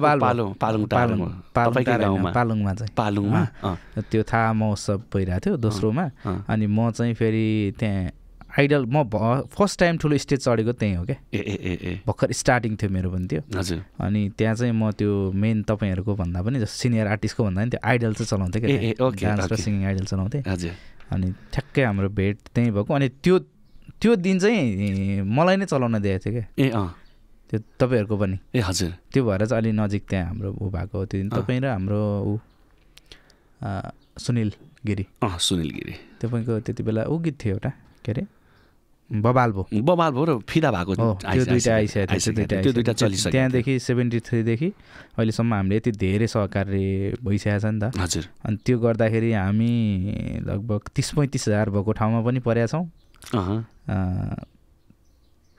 कहिलेकाहीँ शून्य दर्शक भन्दा कहिलेकाहीँ पुर्या छौँ अब त्यो हामी 150 दर्शकमा नि कहिलेकाहीँ छौँ अनि त्यो दुइटै माहौलमा चाहिँ त्यो पर्फर्मेन्समा हुन्छ नि चाहिँ फरक नपर्ने मान्छे चाहिँ तपाईँ हो जस्तो लाग्छ मलाई आर्टिस्टमा थ्याङ्क यू मलाई सङ्ख्याले फरक पार्दैन त्यो माहौल हो मलाई म स्टेजमा गइसके पछाडि मेरो दिने प्रस्तुति चाहे 150 जना हुन् चाहे 50 जना हुन् चाहे 50,000 हुन् मैले दिने प्रस्तुति त त्यही हो मैले 50,000लाई सुनाउने पनि अथवा त्यो 50 जना जो मेरा लागि सुन्न आउनुहुन्छ उहाँले त्यो 50 जना सुन्न आउने पनि त मेरै सिर्जना मेरै स्टेज पर्फर्मेन्स हेर्न आउने हो मेरै सिर्जना मेरै गीत सुन्न आउने हो तिनका लागि भनेर मैले नराम्रो गाइदिने कुरै भएन नि त म अलिकति कहिले पनि मेरो त इनर्जी म लस पनि गर्दैन इनर्जी लेस गरेर पनि गाउँदिनँ क्या ठ्याक्कै त्यो मलाई याद आइरहेछ क्या त्यो हाम्रो उताको गजुरीको एउटा त्यो इभेन्ट त्यहाँ सायद हामीले काम गरेकोमा सबभन्दा कम मान्छे भएको सायद त्यही जस्तो लाग्छ मलाई आजसम्ममा त्यहाँ तपाईँले भन्दै कान्छा यति मान्छे छ यार गरिरहनु भएको थियो तर मैले तपाईँलाई त्यो माइक ह्यान्डओभर गरिसकेपछि त्यो यस्तो बवाल भयो क्या त्यो प्रोग्राम ऊ हुँदाखेरि त्यहाँ मान्छे कम छ उपस्थिति आज कम रह्यो सुन्ने भयो भन्ने नै भएन क्या झन् त्यो दिन तपाईँ पुरा अडियन्सकै बिचमा गएर त्यो अब धेरै मान्छे हुँदा त त्यो अपर्च्युनिटी पनि मिल्दैन नि त अप्ठ्यारो पनि हुन्छ अनि त्यसलाई झन् सदुपयोग गर्ने त्यो एउटा अवसर जस्तै बनाएर त्यसलाई झन् सदुपयोग गरेर त्यति गर्न सक्नु भनेको त त्यो एउटा पर्फर्मरमा हुनुपर्ने सबभन्दा ठुलो गुण नेपालको कन्टेक्स्टमा चाहिँ त्यही त हो थ्याङ्क यू तपाईँले मूल्याङ्कन गरिदिनु भएको रहेछ धन्यवाद यो बेहुला आएपछि चाहिँ के भयो दाइ बेहुला आएपछि रातारात हिट भयो गीत हिट भयो मान्छेलाई कन्फ्युजन भयो पहिला अडियो मात्र युट्युबमा हालियो अनि कुनै लिजेन्ड सिङ्गरले गाएको होला कुनै खतरा गायकहरूले गाएको होला भनेर क्रेडिट चाहिँ प्रायः दर्शकहरूले चाहिँ श्रोताहरूले चाहिँ उहाँहरूलाई दिनुहुन्थ्यो अनि म्युजिक भिडियो आयो म्युजिक भिडियोमा म आफू देखिनँ म्युजिक भिडियोमा म छैन म्युजिक भिडियो आइसके पछाडि म्युजिक भिडियो जो खेल्यो क्रेडिट उसैलाई गयो होइन अनि जब मैले स्टेजमा गाउँदै हिँडेँ अनि जब यो गीतको चर्चा चुलिँदै गयो जब स्टेजमा गाउँदै हिँडेँ अनि पछि इन्टरभ्यूहरूमा पनि भनौँ न इन्टरभ्यूमा जब मैले गाएँ ओहो यसको पो रहेछ भन्ने अनि अहिले चाहिँ यो गीतको सम्पूर्ण क्रेडिट अहिले मलाई आउँछ लगभग सुरुको पहिलो अझै पनि केही दर्शकहरू त तपाईँको पो है भन्ने छ अझै पनि जस्तो रमेशराज भट्टराई भनेपछि को बहुला गाए भनेपछि ए उहाँ भन्ने चाहिँ त्यो एक लेभलको मान्छेलाई त्यो ठ्याक्कै पर्छ नै त्यो गीतले त अफकोर्स पहिचान बनाएको छ त्यति लगभग त्यो लेभल अनि मैले भने नि यो गीत पछाडि चाहिँ मेरा केही भनौँ केही सपनाहरू मैले मेरो परिवारप्रति देखेका सपनाहरू यो बिचमा दुःख सुख नानी बाबु जन्मिने हुर्किने नानी बाबु पढ्ने दुःख सुख चलिरहेको थियो त्यसपछि चाहिँ केही महत्त्वपूर्ण मेरा सपनाहरू पुरा गर्ने अवसर पाइरहेको छु आजको दिनसम्म पनि यो 75 देखिको समय हैन 75 देखिको समय अब यो 2.5 वर्ष 3 वर्ष त कोरोनाले खाइदिइहाल्यो मेरो पिक आवरमा यो गीत चलेको पिक आवरमा कोरोनाले खाइदिइहाल्यो र भनौँ न गीत निक्लेको 5 वर्ष 4 वर्ष 5 वर्ष पुरा हुँदाखेरि पनि यो गीत पुरानो भएको छैन किनभने दर्शकको रोजाइको गीत हो नि त अब भन्न त अब तपाईँलाई भनिहालेँ एउटै गीतले गायक भएको भन्नुहुन्छ यसको यो गीत बाहेक केही पनि छैन भन्नुहुन्छ दर्शक श्रोताहरूले भन्न चाहिँ तर यति धेरै स्टेजमा गएर 1 घण्टा 1.5 घण्टा गीत गाउँछु यहाँले देख्नुहुन्छ है एउटा बौला गीतका लागि मात्रै त कुन आयोजकले मलाई बोलाउनुहुन्छ र एउटा 5 मिनट गीत गाउनु मात्रै त कुनले बोलाउनुहुन्छ र त्यही पनि अब कतिपय दर्शकहरूलाई श्रोताहरूलाई थाहा नसक्छ अरू गीतै छैन यसको भन्नुहुन्छ नमजा लाग्छ अरू गीत छायामा यो गीतको कारणले गर्दा अरू गीत छायामा परेको नत्र बेहुला बनाउँछु भन्थे बहुला बनाएर गए यो पछाडि योभन्दा अगाडिका गीत आज पनि पापी चरमा बबाल भो तिमी लास्टै क्युटी छौरो पो म फिदा भएको छु खुट्टा भए जुत्ता छानी छानी पाइन्छ यो बजारमा राजा राजा भन्थी बाजा बजाएर गए मैले सिन्दुर लिएर पर्खेको थिएँ हातमा राखी बाँधेर गए छन् त स्टेजमा मैले सबै स्टेज तताउने गीतहरू छन् त अकेजनको हिसाबले होली अनि होलीमा अरे होलीमा मेरो दिल बस्यो कान्छीको बुट्टी चोलीमा होलीमा मलाई लाग्छ होइन हो नै नेपाली गीत सङ्गीतको इतिहासमा होलीको गीत सर्वाधिक धेरै भ्युज गएको र सर्वाधिक धेरै टिकटक बनेको गीत हो होइन सर्वाधिक धेरै भ्युज पनि गएको छ यो लास्टको 2 इयर त लगभग होलीमा त्यही जस्तै नै बजिरहेको छ त्यति धेरै माया गरिदिनु भएको छ तर अब केही दर्शक श्रोताहरू अब के कुरामा चित्त बुझ्दैन अनि अरू गीत छैन भन्नुहुन्छ अब सबै नेगेटिभ पोजिटिभ सबै कमेन्टहरू स्वीकार गर्न सक्नुपर्छ फेरि हामी कलाकार भइसके पछाडि होइन ठिकै हो अब उहाँले त्यो गीतभन्दा बहुलाभन्दा नसुन्नु भएको भए उहाँलाई बहुलाभन्दा अझ राम्रा सिर्जना प्रस्तुत गरेर दिन सक्ने त त्यो मैले हो नि त त्यो मैले आफ्नो कमजोरी ठान्छु त्यसलाई आफ्नो कमजोरी ठान्छु अब जो दर्शकहरू श्रोताहरू रुष्ट हुनुहुन्छ एउटै मेरो यति एउटा गीतको कारण रुष्ट हुनुहुन्छ भने पनि म अझै मेहनत गरिरहेको छु सिर्जना अझै गरिरहेको छु फरक फरक किसिमका सिर्जना गरौँ भन्ने लाग्छ मलाई अब यी सबै रोनाधोना गीत हुने यति सेन्टिमेन्टल गीत छन् तर सबै स्टेजमा आफू स्टेजमा बिक्नका लागि नयाँ प्रयोग गरेका थिएँ सबै सिर्जनाहरू मन पराइदिनु भयो अनि अब लास्ट टाइम काम गरिरहेको छु त रचना रिमाल बहिनीसँग गाएको गीत टन्न पैसा कमाउला भन्थ्यो सुखै सुखमा रमाउला भन्थ्यो यति धेरै परदेशीहरूले यति धेरै मन पराउनुहुन्छ यो गीत यसको मेल भर्सन फिमेल भर्सन दुइटै निक्लियो होइन रचना बहिनीलाई मैले डुएट गाएको छु पछि मैले मेल भर्सन मात्र पनि निकालेँ यति धेरै यसका कमेन्टहरू हेर्दाखेरि मलाई आँखाबाट आँसु आउँछ यो गाइरहँदा पनि के दाइ हजुर त्यो कतै सुनिरहँदाखेरि पनि हजुर अब एज अ त्यो गीत हो गीतकै रूपमा सुनेर सुन्यो भने त केही नहोला हजुर तर आज पनि यो गीत निक्लेको लगभग करिब 1.5 वर्ष आसपास भयो होला हजुर यो टाइममा यो गीत हामीले अहिले बजाएर पनि सुन्ने हो भने हजुर घर घरको पीडा हो क्या अब तपाईँ हामी यहीँ छौँ र म खास त यो परदेशमा बस्नु हुने म विदेश गइरहेको छु उहाँहरूका भोगाईहरू जति कमाए पनि जति जे गरे पनि होइन उहाँहरूलाई यो नेपालप्रतिको माया आफ्नो स्वदेशप्रतिको माया आफ्नो परिवार गाउँप्रतिको माया उहाँका कुराहरूबाट स्पष्ट छर्लङ्गै हुन्छ अनि दुःख सुख कतार दुबई जहाँसुकै भनौँ जानुहुन्छ उहाँ पुगेपछि अनि पहिलो गएको ऋण तिर्न पऱ्यो ऋण तिरे पछाडि छोरो विदेश छ भनेपछि अब आफ्नो परिवार श्रीमान विदेश हुनुहुन्छ भने पछाडि एउटा घर बनाउने आशा हुन्छ ठुलो कुरा नै सबैभन्दा ठुलो वासस्थान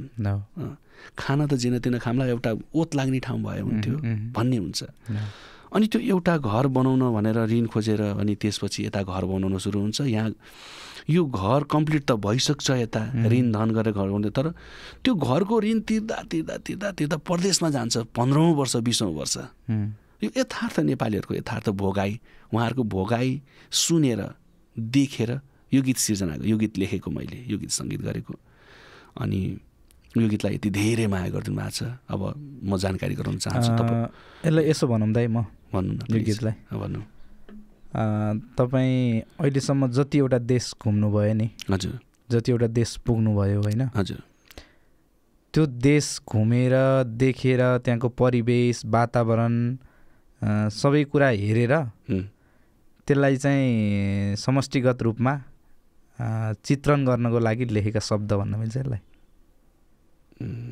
त्यही हो खास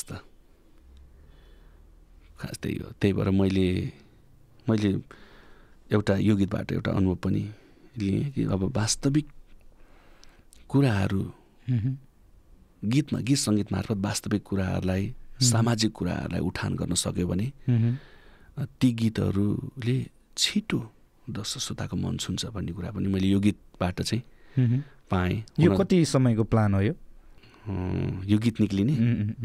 समयको प्लान भन्दाखेरि पनि अब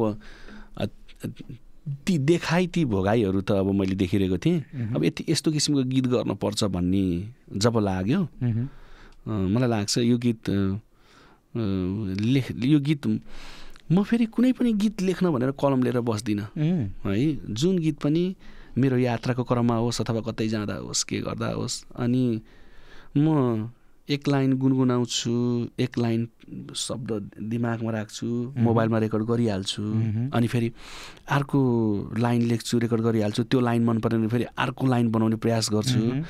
त्यही भएर इमिडिएट मलाई कसैले गीत अब एउटा गीत निकालिहाल्नु पऱ्यो भने म त्यो गीत बनाउनै सक्दिनँ। जस्तै म यो गीत त्यही 3 महिना 4 महिनाको अन्तरमा यसको सम्पूर्ण शब्दहरूको यसको सङ्गीतको शब्दको सम्पूर्ण काम भनौँ न सकिया थियो होला जहाँसम्म लाग्छ। किनभने त्यो गीतै लेख्न भनेर बस्दिनँ मैले भने नि त। अनि अब यसको त्यो कमेन्टहरू हेर्छु, मलाई लाग्छ 5-6 हजार त यसमा मात्रै कमेन्ट छ। अनि यसको भाग 2 आउनु पऱ्यो भनेर भन्नुभएको छ। मैले यसको अब भाग 2 त आउनु पऱ्यो, कस्तो निकाल्ने भनिरहेको थिएँ। अनि लास्ट टाइम दसैँको बेलामा, चाडबाडको बेलामा म कतार कार्यक्रम गर्थेँ। दसैँको टिका पनि कतारमै भयो, म नेपाल आउन पनि पाइनँ। कतारै यसपालिको दसैँ कतारमै भयो। त्यो समयमा त्यहाँ बस्दाखेरि अनि त्यो दसैँमा मैले बिताएको त्यहाँको त्यो भोगाइ नि, म पो पहिलोपटक दसैँ छोडेँ त। त्यस्ता कति दसैँ छोडेर बस्नु भएको छ त्यहाँ नेपालीहरू होइन, कति बस्नु भएको छ। अनि त्यो कुरालाई मनमा लिएँ। अनि त्यो 4.5 घन्टा 5 घन्टाको प्लेनको यात्रा, त्यही गीत गुनगुनाउँदै, त्यही गीत लेख्दै सिर्जना गर्दै गुनगुनाउँदै आएँ। मलाई लाग्छ भन साइलाको पार्ट 2 अझै दर्शक श्रोताले मन पराउनुहुन्छ जस्तो लाग्छ मलाई। दसैँ अगाडि? हजुर, अब दसैँ अगाडि अब करिब 6 महिनाभित्रमा मैले यो गीत रिलिज गर्छु। धेरै दर्शक श्रोताको चासोको विषय पनि हो, कस्तो आउला भनेर होइन। अनि यसैको तयारी गरिरहेको छु। भन साइला भाग 2 चाहिँ शब्दको हिसाबले र कम्पोजिसन चाहिँ लगभग मैले गर्ने कम्पोजिसनको मेरो फ्लेभर त आउँछ नै। र यसपालि अन्तिममा केही एउटा नयाँ प्रयोग पनि गर्ने प्रयास गरेको छु। रेकर्ड भइसक्यो? एरेन्जमा छ। अब भन साइला यति न्याय दिएर गाउनु भएको छ रचना बहिनीले। अब मलाई लाग्छ अब अहिले त नभनौँ, तर मलाई जहाँसम्म 95% रचना बहिनीकै आवाज रहन्छ। ओके, यो त्यो एउटा कम्बिनेसन पनि तपाईँहरूको धेरै राम्रो मिलेको थियो यो गीतमा। अस्ति हाम्रो फर्स्ट गेस्ट रचनाजी नै हुनुहुन्थ्यो। अनि ठ्याक्कै यो गीत मेन्सन भएको छ क्या त्यहाँ, किनभने रेकर्डिङको कुरा आइरहेको थियो क्या। अनि कति गर्नुहुन्छ दिनमा भनेको, मैले म्याक्सिमम् 5वटासम्म गरेको छु भन्नुहुन्थ्यो। अनि टाइम कति लाग्छ भनेको, अनि मैले यही टपिकमा चाहिँ यो भन साइला भन्ने गीत चाहिँ मैले 4 घन्टा लगाएर गाएको भन्नुभएको थियो क्या। 2टा पहिला एउटा सजिलो गीत रेकर्ड गराइहालेँ। त्यो दिन मैले रचना बहिनीको 2टा गीत रेकर्ड गरेको थिएँ। एउटा फास्ट मेलोडीको एउटा रेकर्ड गराइहालेँ। अनि यसलाई चाहिँ मैले अलिकति बढी मेहनत नै गराएको। पहिल्यै मैले ट्र्याक पठाएर, पहिल्यै डमी पठाएर प्र्याक्टिस गरेर आउनुहोस् पनि भनेको। अनि स्टुडियोमा पनि अलि बढी पेल्याएको थिएँ मैले। अब त्यो खुराक आओस् भन्ने चाहन्थेँ। यो गीतको मेलोडी चाहिँ कतै कहीँ नमरोस् भन्ने चाहन्थेँ, शब्द उच्चारण स्पष्ट होस् भन्ने चाहन्थेँ। अनि मलाई लाग्छ त्यो मेहनतले सार्थकता पायो त्यो चाहिँ पायो। सो यो लास्टको यो गीतसम्म आइपुग्दा, हजुर यो भन साइलासम्म आइपुग्दाखेरि चाहिँ लगभग कतिवटा देश यात्रा गरियो साङ्गीतिक कार्यक्रमकै लागि? एक्ज्याक्ट डाटा त छैन तर 1500वटा गयो 1500 नदोहोऱ्याइकन होइन ठ्याक्कै गनेको देश मात्रै गएको देश मात्रै अब दोहोऱ्याएर त अब दोहोऱ्याएको देशमा त अब दुबई 6 चोटि गएँ, जापान 6 चोटि गएँ, कतार 4 चोटि गएँ होइन। अब यस्ता दोहोरिएका देशहरू त धेरै छन्। हजुर यो अलिक अगाडिकै यस्तो है यो फोटो। यो दुबई म त्यतिखेर 2068 सालमा याकेनेती दोहोरी साँझमा याकेनेती दोहोरी साँझमा दोहोरी गायकका रूपमा मैले यहाँबाट 10जना कलाकारलाई लिएर टिम लिडर भएर अन्य 9जना कलाकार लिएर दोहोरी साँझको टिम लिडर भएर कलाकार लिएर जाँदाको यो 68 सालको फोटो, यो 12 वर्ष अगाडिको। यो फोटोमा एउटा माला छ क्या, त्यो माला आज पनि छ तपाईँको घाँटीमा? छ। के हो? म गणेशको भक्त, म गणेश भगवानको भक्त हो र यो माला टुट्दैन। यो मेरो त्यो फुटेको त्यो चाहिँ फुट्यो, त्यो फुटे पनि फेरि मैले यो लगाएँ, फेरि अर्को लगाएँ। यो लगाएको करिब 6 वर्ष भयो। 6 वर्ष भयो। यसको डोरी चेन्ज गरिरहेको हुन्छु तर यो माला चाहिँ चेन्ज गरेको छैन। ठिकै मैले फोटो हेर्दै थिएँ है। हजुर। अनि यसो हेरेको दाइले अहिले पनि यस्तै लाउनुहुन्छ लगाउँछ छ। 15-16वटा देशको यात्रा सकिसक्यो। नेपालमा कतिवटा जिल्ला याद छ? 55-60 को हाराहारीमा त छ। त्यति छ है। अलिकति पूर्व गली बाँकी होला। पूर्वका केही बाँकी छन्, बाँकी होला। पश्चिममा त लगभग पश्चिम त सबै। पश्चिमको कुन गएको छैन र? डोल्पा गएको छैन। डोल्पा ओके। एकादुई गएको छैन र पश्चिममा। पूर्वमा गएको छैन। पूर्वमा चाहिँ अलि बढी नै गएको छैन। अनि अरू त लगभग गएको छु कि जस्तो लाग्छ। ओके। यो बाहिरको यात्रा गर्दा क्या दाइ? हजुर। फर्स्ट टाइम प्लेन चढेको सम्झना आउँछ अहिले? आउँछ नि। कहाँ जाँदा? फर्स्ट टाइम हो र म 2063 सालमा जीवनमै पहिलो पटक प्लेन चढेको, तर विदेशकै प्लेन चढे बहराइन जाँदा। नेपालको नचढिकन? नेपालको चढेकै थिएन त्यो दिनसम्म। फर्स्ट प्रोग्राम बहराइन हो? मेरो पहिलो प्लेन चढेर पहिलो मेरो विदेशको पहिलो यात्रा बहराइन हो र प्लेन चढेको नि पहिलो त्यही ठुलो प्लेनै हो। ओके। त्यसको केही छ अलिकति? नै अब कस्तो थियो फिल त्यति बेला? अब पहिलो कुरो विदेशको भिजा लाग्यो, विदेश गीत गाउन जाने भन्ने बित्तिकै अब त्यो भने नि त। दोहोरी साँझमा काम गर्थेँ, भर्खर नानी जन्मेको 3 महिना थिइन् है। अनि विदेशको अपर्च्युनिटी पाएको, त्यो खुसीको सीमा थिएन। त्यो प्लेनले भुइँ छोड्दै गर्दा यता यहाँ मुटुले पनि ठाम छोडिरहेको थियो, के हुने हो कसो हुने हो विदेशको यात्रा भनेर। सबैको मन जितेर आएँ। 3 महिनाको बसाइ थियो। 3 महिना? 3 महिना दोहोरी साँझमा गएको नि त। अनि 7 घन्टा 8 घन्टा गीत गाउनु पर्थ्यो हरेक दिन। बिमारी भए पनि भन्न पाइन्थेन। दिनकै रेगुलर। अनि 3 महिना 92 दिन बसेँ। 92 दिनै गीत गाएको।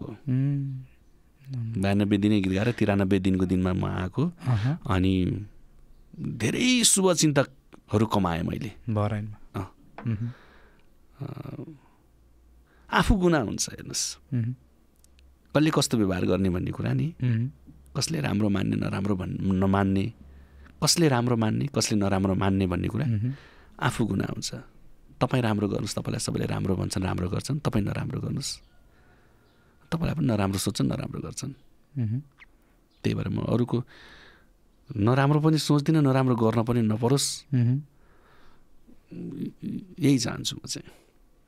यो बिचमा प्रोग्राम पनि चलाउनु भएन प्रस्तुता भएर टिभीमा? टेलिभिजनमा 1.5-2 वर्ष कार्यक्रम चलाएँ। 68-69-70-70तिर। कुनमा? एनटिभी प्लसमा मन्जरी भन्ने कार्यक्रम चलाउँथेँ। सुनगाबा भन्ने एनटिभी प्लसकै शनिबार दिउँसो 1 देखि 2 को इन्टरभ्यूको कार्यक्रम चलाउँथेँ। हप्ताको 1 दिन चाहिँ इन्टरभ्यू कार्यक्रम थियो अनि डेली चाहिँ बिहान 9:30 देखि 10 चाहिँ मन्जरी भन्ने कार्यक्रम थियो। यो साङ्गीतिक क्षेत्रमा त्यति बेला अलिक सफलता नमिलिरहँदा क्या? हजुर। होस्ट नै हुँ, उद्घोषकै हुँ भन्ने चाहिँ लागेन? त्यति काम गरिरहेको भएर? होइन, त्यो गीतहरू गाइरहेको थिएँ, त्यही टाकनटुक अलिअलि त भइरहेको थियो नि त। अनि त्यही पनि टिभीमा अनुहार देखाउन पाए हुन्थ्यो, चिनिन पाए हुन्थ्यो, सबैले चिने हुन्थ्यो, टिभीमा अनुहार देखाइरहन पाए हुन्थ्यो भन्ने लोभले हो त्यो कार्यक्रमहरू गरेको त। मलाई फेरि स्मल सर्टले फेरि मलाई तपाईँ गर्न सक्नुहुन्छ भनेर सोध्नुभयो। आरडियो म्युजिकले अनि युलिड मिडियाको प्रस्तुति थियो कार्यक्रम, सक्नुहुन्छ तपाईँ? ट्राई गर्छु भनेको, मन पराउनु भयो मेरो इन्टरभ्यू लिने शैली। अनि त्यस पछाडि मैले कार्यक्रम चलाउने शैली उहाँहरूले मन पराइदिनु भयो। राम्रै 1.5 वर्ष 2 वर्ष गयो। ओके, नेपालको कन्टेक्समा चाहिँ हजुर ठ्याक्कै अब यो सिजन पिक सिजन हुन्छ नि त, जुन हाम्रो मङ्सिर पछि हजुरको टाइम, 1 महिनामा म्याक्सिमम् यति दिनसम्म चाहिँ कार्यक्रम गरे नेपालमै भन्ने छ? माघ महिनामा के अरे बौला 75 मा निक्ल्यो, 76 मा चाहिँ मैले 22 वटा गरेको थिएँ माघ महिनामा। 22 वटा? 30 दिनमा माघ महिनामा 22 वटा कार्यक्रम गरेको थिएँ। नत्र मङ्सिर पुस माघ फागुन मोटामोटी हजुरको 1500 वटा त नर्मली नै भइहाल्छ। 22 वटा कार्यक्रम गर्न त लगभग एयरपोर्टमै घर जस्तै हुन्छ है? आउने त्यहीँबाट त्यता त्यहीँबाट त्यता हुँदैन नि? हुँदैन। मैले कसरी रुट मिलाएको थिएँ भने कोलपुर सकेर सुर्खेत सकेर भोलिपल्ट के अरे मैले त्यतिखेरको यात्रा बताउँछु है। मैले 8 वटा कार्यक्रमको सेड्युल हालेको थिएँ कि लगातार 8 वटा, त्यतिखेरको पहिला 8 वटा सकेर फेरि सेकेन्ड 8 वटाको चाहिँ पश्चिमतिर जाँदा पश्चिम बनाउने, अनि चितवन, बुटोल, पोखरा, तनहुँ होइन, पाल्पा, गुल्मी छन् भने यताको त्यो रुट मिलाउने। त्यसरी मिलाउँदाखेरि चाहिँ एयरपोर्टको त्यति धेरै बास हुन्थेन, सजिलो नै हुन्छ त्यो। एउटाको आयोजकले आधा बाटो छोडिदिनुहुन्छ, अर्को आयोजक आधा बाटो लिन आउनुहुन्छ। त्यसपछि साँपे मैले भने नि कोलपुर सकेर सुर्खेत सकेर साँपे बगर सकेर डोटीको दिपायल महोत्सव सकेर अत्तरिया सकेर अनि त्यसपछि सुखड महोत्सव होइन, सुखड महोत्सव सकेर फेरि टिकापुर महोत्सव, त्यसरी टक्क रुट मिलाउँदै बाँसगढी महोत्सव, त्यसरी मिलाउँदै पश्चिमको एकलट भ्याएँ। अनि यो फेरि महोत्सव एकैचोटि हुन्छन् कि त्यो उद्घाटन र समापनको डेट त लगभग धेरै महोत्सवहरू चाहिँ एकैपटक हुन्छन् नि त। त्यसरी टक्क अनि अब बौला चलेको एकदम पिक आवर थियो लगभग। अब कुनै महोत्सवमा पनि लगभग फोन आउन चाहिँ छुट थिएन भनौँ न। मैले भ्याउने नभ्याउने आफ्नो ठाउँमा रह्यो। र अब अहिले यही महिना पनि मैले यही फागुनको महिना पनि हाम्रो राष्ट्रिय लोक तथा गीत प्रतिष्ठानको महाधिवेशन सम्पन्न भयो। उपाध्यक्ष पदमा म पनि निर्वाचित भएँ, थ्याङ्क यू। अनि त्यो अधिवेशनका लागि मैले 5 दिन 6 दिन छुट्याउँदाखेरि पनि मैले 16 वटा कार्यक्रम गरेँ। 16 वटा फागुन महिनामा। यो महोत्सवको कुरा आइहाल्यो होइन? हजुर। ठ्याक्कै अब तपाईँ यो सबैतिर हिँडिरहँदा कुदिरहँदा एउटा बौलाको छुट्टै क्रेज हुन्छ क्या? गीतमा त भइ नै हाल्छ अडियन्समा। अहिले एउटा छुट्टै खालको अर्को फेरि एउटा ट्रेन्ड चलेको छ नि, भाइरलको ट्रेन्ड होइन? अब त्यो सायद अब त्यसलाई हामीले भाइरल भन्दा पनि मैले भन्दा चाहिँ कसरी भन्छु भने त्यो तपाईँको गीतमा एउटा झुमेको एउटा प्रकार न हो, टाइप हो। अब उहाँले त्यो देखाउनलाई गर्नुभयो, नदेखाउनलाई गर्नुभयो, त्यो फरक पाटो, त्यो त हामी नजाउँ अहिले। तर जुन हिसाबले त्यो तपाईँलाई क्राउडले सपोर्ट गरेर आउँछ एक न एकजना, यो देख्दा चाहिँ कस्तो लाग्छ? खुसी लाग्छ त्यो। मलाई चाहिँ जहाँसम्म लाग्छ अहिले चाहिँ कपी पेस्ट भइरहेछ त्यो कुराहरू। सुरुमा गर्नेहरूले मेरो गीत होस् अथवा अरू कुनै आर्टिस्टको गीत भनौँ न, पछिल्लो त्यो ट्रेन्ड चलिरहेछ नि त, कसको गीतमा के भनेर भाइरल हुने भनेर ट्रेन्ड चलिरहेछ। अनि त्यो कपी गरेपछि भाइरल भइदो रहेछ भनेर कपी गरिरहनु भएको छ। अनि त्यो दाङ तुलसीपुर मौसममा एउटा लेडिज यस्तोसँग भुइँमा लडीबुडी गरेर त्यो बौला गीतमा नाच्नुभयो। त्यही ट्रेन्ड समातेर थुप्रै त्यस्ता भाइरल भिडियोहरू पछि आए। थुप्रै लेडिजहरू नै त्यसरी लडीबुडी खेलेका भिडियोहरू आए है। अनि अब त्यो भएर त्यो भाइरल हुन्छु भनेर हो कि अथवा गीतले नै छोएर हो कि आफ्नो जीवनमा पर्न गएर हो कि त्यो थाहा भएन। तर त्यो ट्रेन्ड चाहिँ बस्या छ अहिले त्यो देख्दा कस्तो लाग्छ। अब स्वाभाविक रूपमा आफ्नो सिर्जना आफूले गाएको गीतमा सबै नाचुन्, सबै झुमुन्, सबै आफ्नो बौला गीतमा सबै बौला भएर इन्जोय गरून् भन्ने त लाग्छ नि त। स्वाभाविक रूपमा त्यो कुराले चाहिँ अब खुसी त मिल्छ, तर समाजमा अब त्यो त्यसरी अब त्यो लडीबुडी गरेर त्यो अनेक हरकत गर्दाखेरि समाजमा अलिकति नकारात्मक सन्देश जान्छ कि भन्ने पनि टेन्सन हुन्छ। त्यो चाहिँ नगइदिए हुन्थ्यो, त्यस्तो चाहिँ नगरिदिए हुन्थ्यो। जति झुम्नु डुल्नु जति गरे पनि त्यो हदसम्म चाहिँ नपुगिदिए हुन्थ्यो भन्ने लाग्छ। त्यो पनि हो, यो फ्यान फलोइङ होइन, त्यो एउटा हुन्छ नि छुट्टै त्यहाँ जाँदाखेरिको माहौल परिवेशमा होइन। हजुर, त्यस्तो खालका कुनै क्रेजी फ्यानहरू जसलाई तपाईँ अहिले ठ्याक्कै सम्झिनुहुन्छ, त्यो मोमेन्टहरू कुनै? त्यस्ता क्रेजी फ्यानहरू पनि हुनुहुन्छ। त्यस्ता किस्साहरू धेरै छन्। अब त्यस्ता ती घटनाहरू परिघटनाहरू धेरै छन्। म केही समय अगाडिको त्यो मेरो बौला गीत आइपुगेको थिएन, त्यही 74 सालतिरको कुरा होला। बर्दिया गुलरिया महोत्सवमा अनि ठ्याक्क स्टेजबाट झरेँ अनि ब्याक स्टेज पुगेँ। अनि त्यस पछाडि I am big fan your दादा, I am your big fan भन्नुभयो एकजना बहिनी होइन। अनि ओहो प्लिज दादा फोटो भन्नुभयो। अनि उहाँले एकदमै फोटो खिच्नुभयो, हग गर्नुभयो, फोटो खिच्नुभयो है। एकदम क्रेजी फ्यान लाग्थ्यो कि मेरो। अनि त्यस पछाडि अनि दादा नम्बर दिन मिल्छ भने दिनुहोस् न दादा, प्लिज दादा, म तपाईँको ठुलो फ्यान दादा, नम्बर दिनुहोस् न भन्नुभयो। अनि मिसयुज नगर्नु, केही फरक पर्दैन, तपाईँलाई नम्बर दिएर के हुन्छ र भनेर मैले मेरो नम्बर दिएँ। अनि दादा हजुरको नाम के अरे के भनेर सेभ दादा हजुरको नाम चाहिँ के अरे भन्नुभयो। अनि मलाई गीत हे भगवान्, गीत सङ्गीतमा लाएर मैले किन यति धिक्कार गरिरहेको छु, आफैलाई धिक्कारेँ म। यो त्यतिसम्मको फ्यानहरू पनि हुनुहुन्छ, खोइ कस्तो फ्यान हो है। यो रमाइलो के छ, यो यथार्थ घटना। नत्र अब स्टेजमै आउने, स्टेजमा आएर किस गर्ने होइन। अनि त्यस पछाडि भनौँ न त्यस्तो धेरै हुनुहुन्छ फ्यानहरू, छोरा केटा मान्छेहरू पनि त्यस्तै फ्यानहरू पनि धेरै हुनुहुन्छ। रमाइलो फ्यानहरू हुनुहुन्छ। दाइको एकजना मैले चिनेको फ्यान चाहिँ क्या, ओ विवेक कुमार हो, वीरगन्जको, यो वीरगन्जतिरको भाइ हो होइन। मैले जस्तो जुत्ता लगायो त्यस्तै जुत्ता लाउने, जस्तो क्याप लगायो त्यस्तै लगाउने होइन। मैले मेरो हेयर स्टाइल जस्तो बनायो त्यस्तै बनाउने, जस्तो टी सर्टलाई हातमा जस्तो बाला लायो त्यस्तै लाउने। म अचम्म पर्छु यो भाइलाई देखेर। अनि मैले अब जस्तो चस्मा लगाएको छु नि, कहाँ किनेको, कसरी पत्ता लगाउँछ सेम त्यो। अनि मैले टी सर्ट, मैले लाउने ज्याकेटहरू कसरी खोजेर कसरी पत्ता लाउँछ। मसँग भएको हरेक लुगाहरू यो भाइसँग छ। यही फोटोमा हेर्नु न, तपाईँको यस्तै जुत्ता पनि छ एउटा, सेम यही क्याप यस्तै हो दाइले, चस्मा नि हो सेम। मेरो फोटो पनि छ कि यो मेरो यही फोटो कपी गरेको छ उसले हो, यतिसम्मको नि है। म फेरि जुन पोजले फोटो खिचेको छु त्यही पोजले फोटो खिच्नुपर्छ उसलाई, यतिसम्मको फ्यान हो यो। यति धेरै फ्यान हो जोस्। म त यसो कहिले काहीँ के त्यो फोटोहरू हालिरहन्छ होइन। हजुर, अनि त्यो हेर्दा ठ्याक्कै फेस पनि कता तपाईँ जस्तै भएको जस्तो भन्नुहुन्छ। अब उसले फोटो राख्छ, रमेश भट्टराईको कपी भनेर कमेन्टहरू आइरहेको हुन्छ होइन।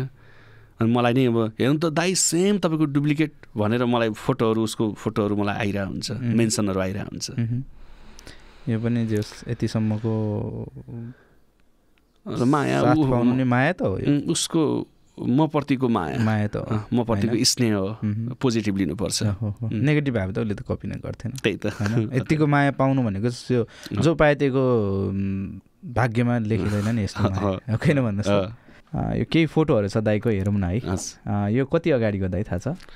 यो लोर्के चाहिँ कहिलेको हुन्छ भने मेरो पहिलो 67 सालमा निक्लेको अपेक्षा एल्बम, त्यो मैले कलेक्सन एल्बम निकालेको थिएँ नि, त्यही कलेक्सन एल्बमको पछाडिपट्टि राख्नको लागि खिचेको 67 सालको फोटो हो। त्यो एल्बमको पछाडि राख्नलाई? ओके। यो चाहिँ हाम्रो मैले एउटा आधुनिक गीत गाएको थिएँ, एउटा सेन्टिमेन्टल, ऋतु राणा भाटको शब्दमा। त्यसको सुटिङका लागि पोखराको त्यो फेवातालको छेउमा गएर सुटिङको क्रममा खिचेको फोटो। ओके। यो वर्ल्ड कपमा चाहिँ तपाईँ ब्राजिल हो? हजुर, म ब्राजिल हो। हारे पनि जिते पनि ब्राजिल, पहिल्यैदेखि। ओके यो फुटबल बाहेक क्रिकेटमा नि क्रिकेटमा त एकदम इन्ट्रेस्ट र यो अनि अहिले क्रिकेटलाई पनि सपोर्ट गर्नुपर्छ क्रिकेटरहरूलाई पनि सपोर्ट गर्नुपर्छ क्रिकेटरहरू त्यसै क्रिकेटर भएको होइन अर्काको रिस डाहा गर्नु हुँदैन एकचोटि क्वालिफाइड भएको थियो नि दुबईबाट खेल्दाखेरि नेपाल क्वालिफाइड भएको थियो वर्ल्ड कप खेल्दाको हो हजुर त्यतिखेर क्वालिफाइड हुँदाखेरिको चाहिँ अनि पशुपति शर्मा र मैले गाएको गीतको चाहिँ म्युजिक भिडियोमा यो क्रिकेट सम्बन्धीकै गीत होइन क्रिकेटसम्म म नि अब त क्रिकेट खेल्न जान्छु च्याप्पै लौरो समाछु र चौका छक्का हान्छु भने भयङ्कर हिट भएको गीत हो ओके त्यसको सुटिङमा हो हजुर सुटिङमा ओके खेलाडी जस्तो देखाएको छ ट्याक्कै गेटअप थ्याङ्क यू यो चाहिँ पुरानो एउटा फोटो है मेरो छोरी 7 वर्षकी थिइन् अनि भर्खर बाबु जन्मिएर अनि श्रीमतीलाई सुत्केरी बस्न माइत पठाउँदाखेरि एयरपोर्टमा म छोड्न गएको फोटो यही काठमाडौँको हजुर ओके यो चाहिँ कुन देशको दाइ यो लन्डनको लन्डन आई त्यो लन्डन आईमा जाँदै गर्दाखेरि हामी चाहिँ यो अब खै यसलाई सिप भन्छ के भन्छ यो चढेर चाहिँ यो क्रुज चढेर चाहिँ हामी 45 मिनट्स चढेर चाहिँ गएको थियौँ अनि यस पछाडि त्यो लन्डन आईमा चढेको थिएँ त्यतिखेरको फोटो हो यो ओके सो धेरै कुरा भयो दाइ है त्यहाँदेखि नवलपुरदेखि 15-16वटा देशसम्म भ्याएर नेपालका तनहुमा जन्मेदेखि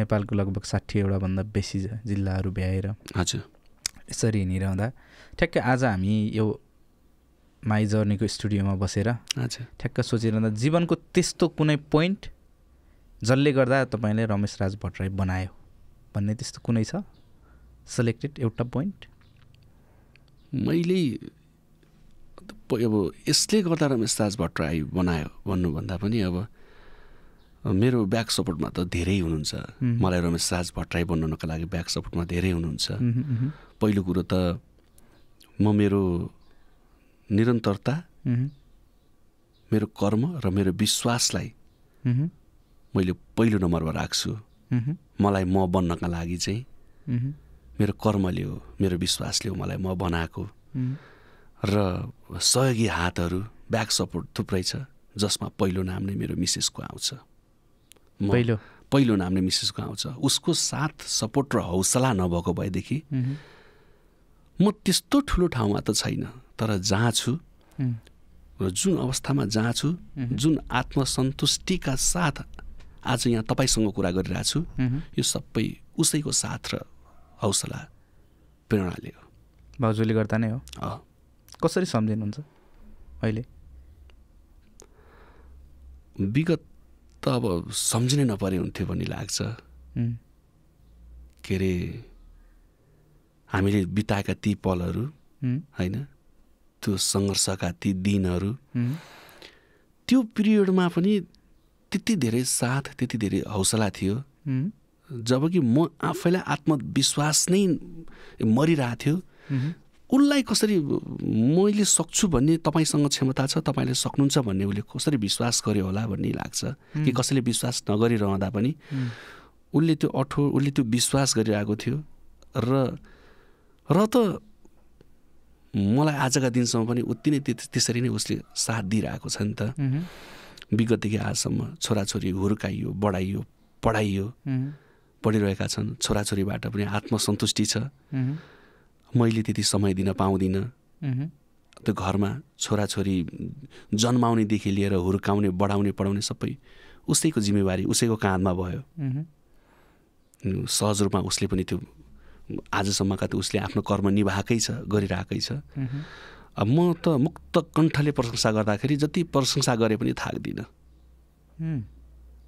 मैले सम्मान गर्ने नारी मेरो आमा मेरो श्रीमती मेरो छोरी मेरो दिदीबहिनी सबैप्रति मेरो उति नै सम्मान छ सबैले आफ्नो ठाउँबाट मलाई उति नै माया गर्नुहुन्छ उति नै साथ दिनुहुन्छ तर यो मेरो करियरलाई चाहिँ एउटा मलाई कलाकार बनाउन गायक बनाउन गायकमा इस्टाब्लिस एटलिस्ट अब मैले मेरो वैकल्पिक पेसा केही पनि छैन गीतै गाएर मैले मेरो परिवार पालेको छु भने त मेरो पेसा भयो नि त मेरो पेसा भयो मेरो धर्म भयो र मलाई अब अब मैले यही क्षेत्रबाट कमाएर मैले मेरो आफ्नो सपनाहरू पुरा गरिसकेको छु पुरा गर्दैछु भनेपछि त म इस्टाब्लिस भएँ नि त यो क्षेत्रमा र मलाई यो बनाउन चाहिँ मेरो श्रीमतीको ठुलो हात छ तपाईँ यति धेरै हिँडिरहनुहुन्छ होइन, कुदै हुन्छ नि एउटा स्टेजमा धेरै समय दिनुपर्ने भएपछि त लगभग कुदै जस्तै हुन्छ होइन। मेला महोत्सवको सिजनमा कुदै अब जस्तै अफ सिजन, अब मेला महोत्सवको सिजन सकियो, म अब 1-2 दिनमा लन्डन जाँदैछु कि अब करिब 2 महिना 2.5 महिनाको लागि लन्डनमा मेरा थुप्रै कतिवटा छ सो त्यहाँ मेरो अहिलेसम्म 9वटा सोहरू तय भइसकेको छ र मैले अघिल्लो पटक जाँदाखेरि 34वटा, अघिल्लो पटक जाँदा 34वटा सो गरेर आएको थिएँ होइन, साना ठुला गरेर 34वटा कार्यक्रम गरेर आएको थिएँ। अहिले मेरो 9वटा ठुला कार्यक्रमहरू 9वटा नै थुप्रै विभिन्न संस्थाले गरेको कार्यक्रमहरू फिक्स भइसकेको छ र त्यहाँ गइसके पछाडि थपिने त डेफिनेटली थपिन्छ। कति वर्षपछि हो तपाईँ लन्डन जानु? म 4 वर्षपछि लन्डन जाँदैछु। कोभिड पछि यो तेस्रो पटक हो मेरो लन्डन चाहिँ। ओके, यो कुरा चाहिँ मैले ठ्याक्कै कहाँ जोड्दै थिएँ भने हजुर यदि धेरै हिँडिरहनु पर्छ नि त, तपाईँको त्यो अब पेसै त्यस्तै छ, जिन्दगी त्यस्तै छ, घरमा चाहिँ कतिको समय दिन, जस्तो अब भाउजूहरूलाई होइन हजुर छोराछोरीलाई कतिको समय दिन, त्यो घरमा यसो कहिलेकाहीँ कामहरू सघाउन कतिको मन लाग्छ, कतिको भ्याउनुहुन्छ? त्यही श्रीमतीलाई, घर परिवारलाई बढी समय दिँदा, श्रीमतीलाई बढी समय दिँदा, श्रीमतीलाई सँगाउँदा, साथीभाइहरूले, इष्टमित्रहरूले जोइटिङरे भन्छन्, त्यस्तो भन्छन् यथार्थ डराउँछ, श्रीमतीसँग डराउँछ भन्छन्। म चाहिँ समय दिनै पाउँदिनँ, कार्यक्रममा हिँड्छु, डुल्छु होइन। अनि कहिलेकाहीँ परिवारसँग बसिन्छ, छोराछोरीसँग बसिन्छ, काठमाडौँमा भएको बेला त कमसेकम के अरे सधैँ खाना बनाउने मान्छेलाई 1-2 छाक मैले खाना बनाइदिएर, मैले भाँडा माझिदिएर, मैले बुढीलाई घरको काममा सहयोग गरिदिएर, मैले नानी बाबुलाई ड्रेस लगाएर स्कुल छोड्दैमा मलाई चाहिँ म सानो भएको फिल गर्दिनँ क्या मैले चाहिँ होइन। अब यहाँ अब यो पुरुष प्रधान देश हो, अब घरको काम सिनको भाँच्न हुँदैन, कम पैसा कमाएर ल्याएर फालिदिएपछि सबै अरू त्यो गर्ने भनेको श्रीमतीले हो भन्ने फिल छ क्या पुरुषहरूलाई चाहिँ। म चाहिँ कदापि त्यस्तो छैन। म चाहिँ मैले भने नि साथीभाइले जमघटमा बसौँ भन्नुहुन्छ, जमघटमा बस्यो, मलाई 6:30-7 बजे पछाडि बेलुका मलाई घरमा पुग्नुपर्छ। म पुग्छु, मेरो अन्तर्मनले नै त्यो भन्छ। किनभने मैले त दोहोरी साँझमा 12-13 वर्ष मैले गीत गाउँदाखेरि 12-13 वर्ष मैले दोहोरी साँझमा गीत गाएँ। अनि त्यो गीत गाउँदाखेरि मलाई त्यो मेरो बिहे भइसके पछाडि मैले 6 बजेदेखि 11-12 बजीसम्म दोहोरी गाउँदा मेरो श्रीमतीलाई एक्लो त्यतिखेर बनाएको छु होइन। अब अहिले पनि म आधा रातसम्म भनौँ न बाहिरै डुल्ने, साथीभाइसँग रमाइलो गर्ने, हिँड्ने घुम्ने गरेँ भने त मेरो पनि म काठमाडौँ अरू बेलामा त कार्यक्रमको लागि बाहिर भइन्छ, काठमाडौँ भएको बेलामा पनि मैले परिवारलाई समय नदिने, परिवारलाई सहयोग नगर्ने भने त के अर्थ रह्यो त नि? मलाई मेरो त्यो श्रीमतीको यति धेरै प्रश्न गरेको छु, मलाई मेरो श्रीमतीले यति धेरै साथ दिएर यो ठाउँमा छु भन्दै गर्दा मैले मेरो परिवारलाई समय दिन पाइनँ भने के अर्थ रह्यो त नि?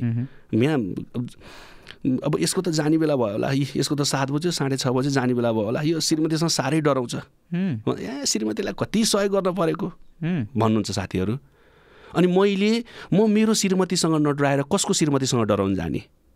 मैले मेरो श्रीमतीलाई सहयोग नगरेर, मैले मेरो श्रीमतीको काममा सहयोग नगरेर कसको श्रीमतीलाई सहयोग गर्न जाने त? अनि मैले मेरो आफ्नो श्रीमतीलाई, मेरो अर्धाङ्गिनीलाई मैले माया नगरेर कसको अर्धाङ्गिनीलाई माया गरेर जाउँ त म? मेरो प्रश्न। साथीभाइसँग त्यही भन्छु, आदर्शको कुरा नगर भन्नुहुन्छ। अब उहाँहरूले जे सोच्नुहुन्छ, जे भन्नुहुन्छ, अब त्यो पाटो उहाँहरूले बुझ्ने पाटो रह्यो। म परिवारलाई चाहिँ म काठमाडौँ भएको बेलामा चाहिँ प्रशस्तै समय दिन्छु सकेसम्म, किनभने दुःख काटिसकेका छ हामीले होइन।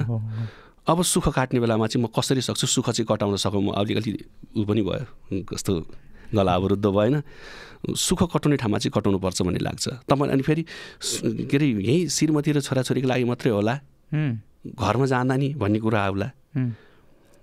मेरो आमाले, मेरो बुवाले पनि यो कार्यक्रम हेर्नुभयो भने, मैले हरेक कार्यक्रममा त भन्ने गरेको छु, हेर्नुभयो भने मैले कहिले पनि मेरो आमालाई, मैले आमाले खाएको, बुवाले खाएको, मैले उहाँको थाल पनि मैले कहिले माझ्न दिन्न। म आफू जाँदाखेरि खाना म घरमा गएर पनि आफै खाना बनाउँछु। इभन आमा बुवाले आफूले खाएको थाल पनि मैले माझ्न दिन्न, म आफै माझ्छु। अनि आमाले भन्नुहुन्छ, नमाझ न बाबु, कहिलेकाहीँ आउँछौ, किन माझ्नु पऱ्यो भन्नुहुन्छ। तपाईँ नबोल्नु आमा भन्छु। अब नमाझ भनौँ भने रिसाउँछौ, अब माझ त नि क्यारम त नि, अब म त भन्दा थाकेँ भन्नुहुन्छ आमा पनि। आमाको मन त होइन कि अब आमाले चाहिँ कहिलेकाहीँ आउने छोरालाई त्यस्तो त्यो अब उहाँले चाहिँ यो भाँडा माझ्ने भनेकै यो कस्तो यो भात पकाउने भाँडा माझ्ने भनेको चाहिँ यो लोग्नेको संस्कारभित्र पर्दैन भन्ने सोच्नुहुन्छ होइन। मलाई चाहिँ त्यस्तो लाग्दैन। म चाहिँ घरको काम गर्न रमाउँछु। अब खास परिवार सुखी पनि यसरी त हुने हो नि। अब गल्ती गरिन्छ कहिलेकाहीँ हेर्नु, अब कहिलेकाहीँ सामान्य गल्ती हुन्छन्, कहिले ठुलै गल्ती हुन्छन्। त्यस्ता मैले गरेका ठुला ठुला गल्तीहरूलाई पनि परिवारले माफी दिइरहेको हुन्छ। मैले गल्ती गरेँ क्षमा देऊ भनेको भरमा मलाई माफी पाइरहेको हुन्छु भनेपछि यति सहिरहेको हुन्छन् हाम्रो लागि, यति सहेर बसेका हुन्छन् हाम्रो लागि हाम्रो परिवारले। अनि त्यही परिवारलाई समय नदिएर कसका परिवारलाई समय दिन जाने त नि, होइन। त्यही भएर म अरू कसैका कुरा सुन्दिनँ। मेरो खुसी, मेरो परिवार खुसी, मेरो संसार खुसी, बस। त्यो पनि भयो होइन। अनि परिवार भनेकै दुःख सुख सबै बाँडेर साटेर लिने ठाउँ त हो। त्यही भने मलाई अलिकति त्यो विगत सम्झना आएर अलिकति अवरुद्ध भएँ, नभए केही छैन। त्यही भएर म चाहिँ भने नि सबभन्दा ठुलो कुरो परिवार नै हो। अब सामान्य कुरा के, तपाईँ बिमारी भएर हस्पिटलमा जानुहोस्, तपाईँका सरसाथी अरू इष्टमित्र भनेका समय मिलाएर फुर्सद मिलाएर फलफुल बोकेर जाने हुन्। तपाईँ बिमारी भएर हस्पिटल पुग्दा सबभन्दा पहिलो परिवारको जरुरत पर्छ नि त, होइन। त्यो भएर पहिलो प्रायोरिटी परिवारलाई नै हुनुपर्छ भन्ने लाग्छ। साथीभाइहरू कति मिल्ने साथीभाइहरू हुन्छ मसँग, सबै साथीभाइसँग राम्रै छु। साथीभाइसँग पनि सबैभन्दा धेरै अब सुन्नु, संस्थालाई सबैभन्दा धेरै समय हेर्नुहोस् है, परिवारलाई मात्रै समय दिन्छ यसले, खालि हामीलाई समय दिन्न भन्नुहुन्छ। सबै साथी, कसैको साथीभाइको यो कुराले बाहेक सबै साथीभाइसँग नजिक पनि छु है। अब विभिन्न सामाजिक कामको सङ्घ संस्थामा लागेको छु, समय दिन भ्याएकै छु। राष्ट्रिय लोक तथा दोहोरीगीत प्रतिष्ठानको सदस्य हुँदाखेरि वर्षको सर्वोत्कृष्ट सदस्य, सबभन्दा धेरै समय दिएको, सबभन्दा धेरै राम्रो काम गरेको सदस्य भएँ। प्रतिष्ठानकै सचिव हुँदाखेरि त्यो कार्यकालकै 3 वर्ष कार्यकालको सर्वोत्कृष्ट सचिव भएँ। 7 जना सचिवमध्ये सर्वोत्कृष्ट सचिव भएँ, संस्थालाई नै समय दिएको भएर, होइन। अनि साथीभाइ दाजुभाइहरूले पनि कसरी म्यानेज गर्छ, यस्तो हुन पाए पो हामी पनि यसले समय म्यानेज गर्न जाने पो, यस्तो इमान्दारिता भए पो भनेर दाइहरूले पनि मुक्त कण्ठले प्रशंसा गर्नुहुन्छ। अनि त्यही परिवार भनेर झुन्डिएर परिवार श्रीमतीसँग डराएको भए, परिवार भएर झुन्डेर भए मैले यति कुराहरू कसरी पाउँछु त नि, यो सफलता कसरी पाउँछु त नि। तपाईँको त्यहाँ त्यो दोहोरी प्रतिष्ठानमा एउटा छुट्टै सक्रियता छ तपाईँको। हजुर त्यो चाहिँ एउटा कति लगाव छ संस्थाप्रति तपाईँको भन्ने चाहिँ त्यहाँ तपाईँले जुन गतिविधिहरू मूल्याङ्कन पनि गरिदिनु भएको छ संस्थाले, संस्थाका अग्रज दाइहरूले त्यसको मूल्याङ्कन गरिदिनु भएको छ। म खुसी छु। मैले भने नि, रुष्ट कसैलाई बनाउनु नपरोस्, दुष्ट कसैसँग हुन नपरोस्, सबैसँग हाँसो खुसी बाँडेर बाँच्न पाइयोस्। जति दुःख गर्ने गरिसकियो, होइन। र मलाई लाग्छ बिस्तारै अब सुखका दिन पनि फिर्दैछन्। नानी बाबुको पढाइहरू पनि राम्रै चलिरहेछ। इमान्दार छोराछोरीलाई अब राम्रै शिक्षा दीक्षा दिइरहेको छु। फ्यामिली फोटो होइन? हजुर हजुर, बाबु नानी तपाईँहरू 2 जना। हजुर। अनि म यो पनि बाहिर घुम्न जाँदा हो। अनि स्मरण रहोस्, परिवारलाई चाहिँ उनीहरूको रिफ्रेसमेन्टको लागि चाहिँ प्राय 1 महिनामा 1 चोटि 2 चोटि बाहिर कतै घुम्न लाने अथवा कहीँ केही भएन भने छोराछोरीले इच्छाएको खाना खानको लागि बाहिर यसो नजिकै कतै लाने, त्यो पनि गरेको छु। र समग्रमा यता बुवा आमा साथमा हुनुहुन्न, तर बुवा आमालाई पनि खुसी राख्ने प्रयास गरेको छु। अब स्वाभाविक रूपमा समय दिन सकेका छैन, छोराछोरीको भविष्यको चिन्ता लिएर आफ्नो करियरले गर्दा आफू काठमाडौँ छु। बुवा आमा त्यो ठाउँ त्यागेर, आफूले सामाजिक काम गर्ने ठाउँ त्यागेर यो ठाउँमा आउन सक्नुहुन्न। हामीले बुवा आमालाई प्रशस्त समय दिन सकेका छैनौँ र पनि उता त्यति नराम्रो मान्नु भएको छैन हामीलाई, र हामीले पनि सकेको गरिरहेछौँ। जान त गइराख्नुहुन्छ, नजाने कुरै भएन। बाटो पर्दा कहिले बाटो काट्दिनँ। नारायणघाटको कार्यक्रम पऱ्यो भने बुटोलबाट नारायणघाट आउँदाखेरि नारायणघाट झर्न पर्ने हो नि त, म घरमै झरेर घरमा बसेर घरमा खाना खाएर भोलिपल्ट कार्यक्रम भेट्न जान्छु। ओके, यो परिवार साथीभाइको ठ्याक्कै कुरा आयो। अब लगभग हामी इन्डियनतिर पनि छ। हजुर। त्यति लामो समय जस्तो तपाईँले म्युजिक फिल्डलाई हेर्दै आउनु भएको छ नि त, जस्तो सङ्घर्षकै समयमा पनि आफू नचलिरहँदा पनि त्यसलाई अझै लामो अध्ययन गर्न पाउनुभयो। अझै तपाईँ त दुईवटा सङ्गीतको पनि दुईवटा क्षेत्र भनौँ न, दोहोरी सङ्गीत पनि दोहोरी पनि, यो दुइटै आधुनिक र दोहोरी दुवैतिर तपाईँको अनुभव पनि रह्यो। ठ्याक्कै यो हेर्दाखेरि हिजोको सङ्गीत क्षेत्र र आज करिब आजभन्दा लगभग 10-15-16 वर्षभन्दा अगाडिकै समय र आजको हेर्दा चाहिँ कतिको फरक पाउनुहुन्छ, के फरक पाउनुहुन्छ? त्यो बेलामा अलिकति फिजिकल मार्केट थियो, क्यासेट सिडी बिक्ने जमाना थिए, धेरै क्यासेटहरू सिडीहरू बिक्री हुन्थे, घर घरमा क्यासेट हुन्थे होइन, क्यासेट प्लेयर हुन्थे, नयाँ नयाँ गीत आउने बित्तिकै ती क्यासेटहरू बिक्री हुन्थे। हुन त त्यही बिक्री हुने बेलामा नै म गीत सङ्गीतमा प्रवेश गरेको हो र नढाँटी भन्नुपर्दा मेरा कुनै सिर्जना त्यसरी अब क्यासेट बिक्री हुने गरेरै कुनै सिर्जना चलेका होइनन् र एउटा विकसित रूप लिइरहेको छ यसले। त्यो फिजिकल मार्केट डाउन भयो, डिजिटल मार्केट आयो। डिजिटल मार्केटमा पनि आरबिटी, सिआरबिटी र पिआरबिटी आयो, त्यसले पनि कलाकारलाई केही राहत भयो। अनि त्यस पछाडि अब के आउला, अब सिद्धियो भन्दा भन्दै एटलिस्ट हात्तीको देखाउने दाँत भन्छन् नि, त्यो मुस्किलले लगानी उठायो भने पनि मेरो युट्युबमा यति गयो उति गयो भन्नका लागि युट्युब आएको छ। राम्रै गऱ्यो भने राम्रै कमाइ पनि छ, तर 90% गीतले लगानी उठाउँदैन, युट्युबबाट मात्रै चाहिँ। हामीले सिर्जना निरन्तर गर्छौँ, त्यो गीत निरन्तरता दिएपछि हामी स्टेजमा गएर हामीले नयाँ नयाँ गीतहरू गाउन पाउँछौँ र युट्युबले कमाइ देला नदेला त्यो सरोकार भएन, हामीले युट्युबमा गीत अपलोड गर्नै पर्छ। अब यस पछाडि के होला भन्दा भन्दै अहिले फेरि अडियोको प्लेटफर्महरू पनि आइरहेको छ। अडियोको प्लेटफर्मबाट पनि अहिले पैसा आउन थालेको छ। अब मेन हाम्रो इन्कम सोर्सेस भनेकै स्टेज, स्वदेश तथा विदेशमा आउने स्टेज प्रोग्राम हो र समग्रमा गीत सङ्गीतले यसरी छलाङ मारेको छ। अझ विशेष दोहोरी गीत सङ्गीतहरूले यति धेरै छलाङ मारेको छ।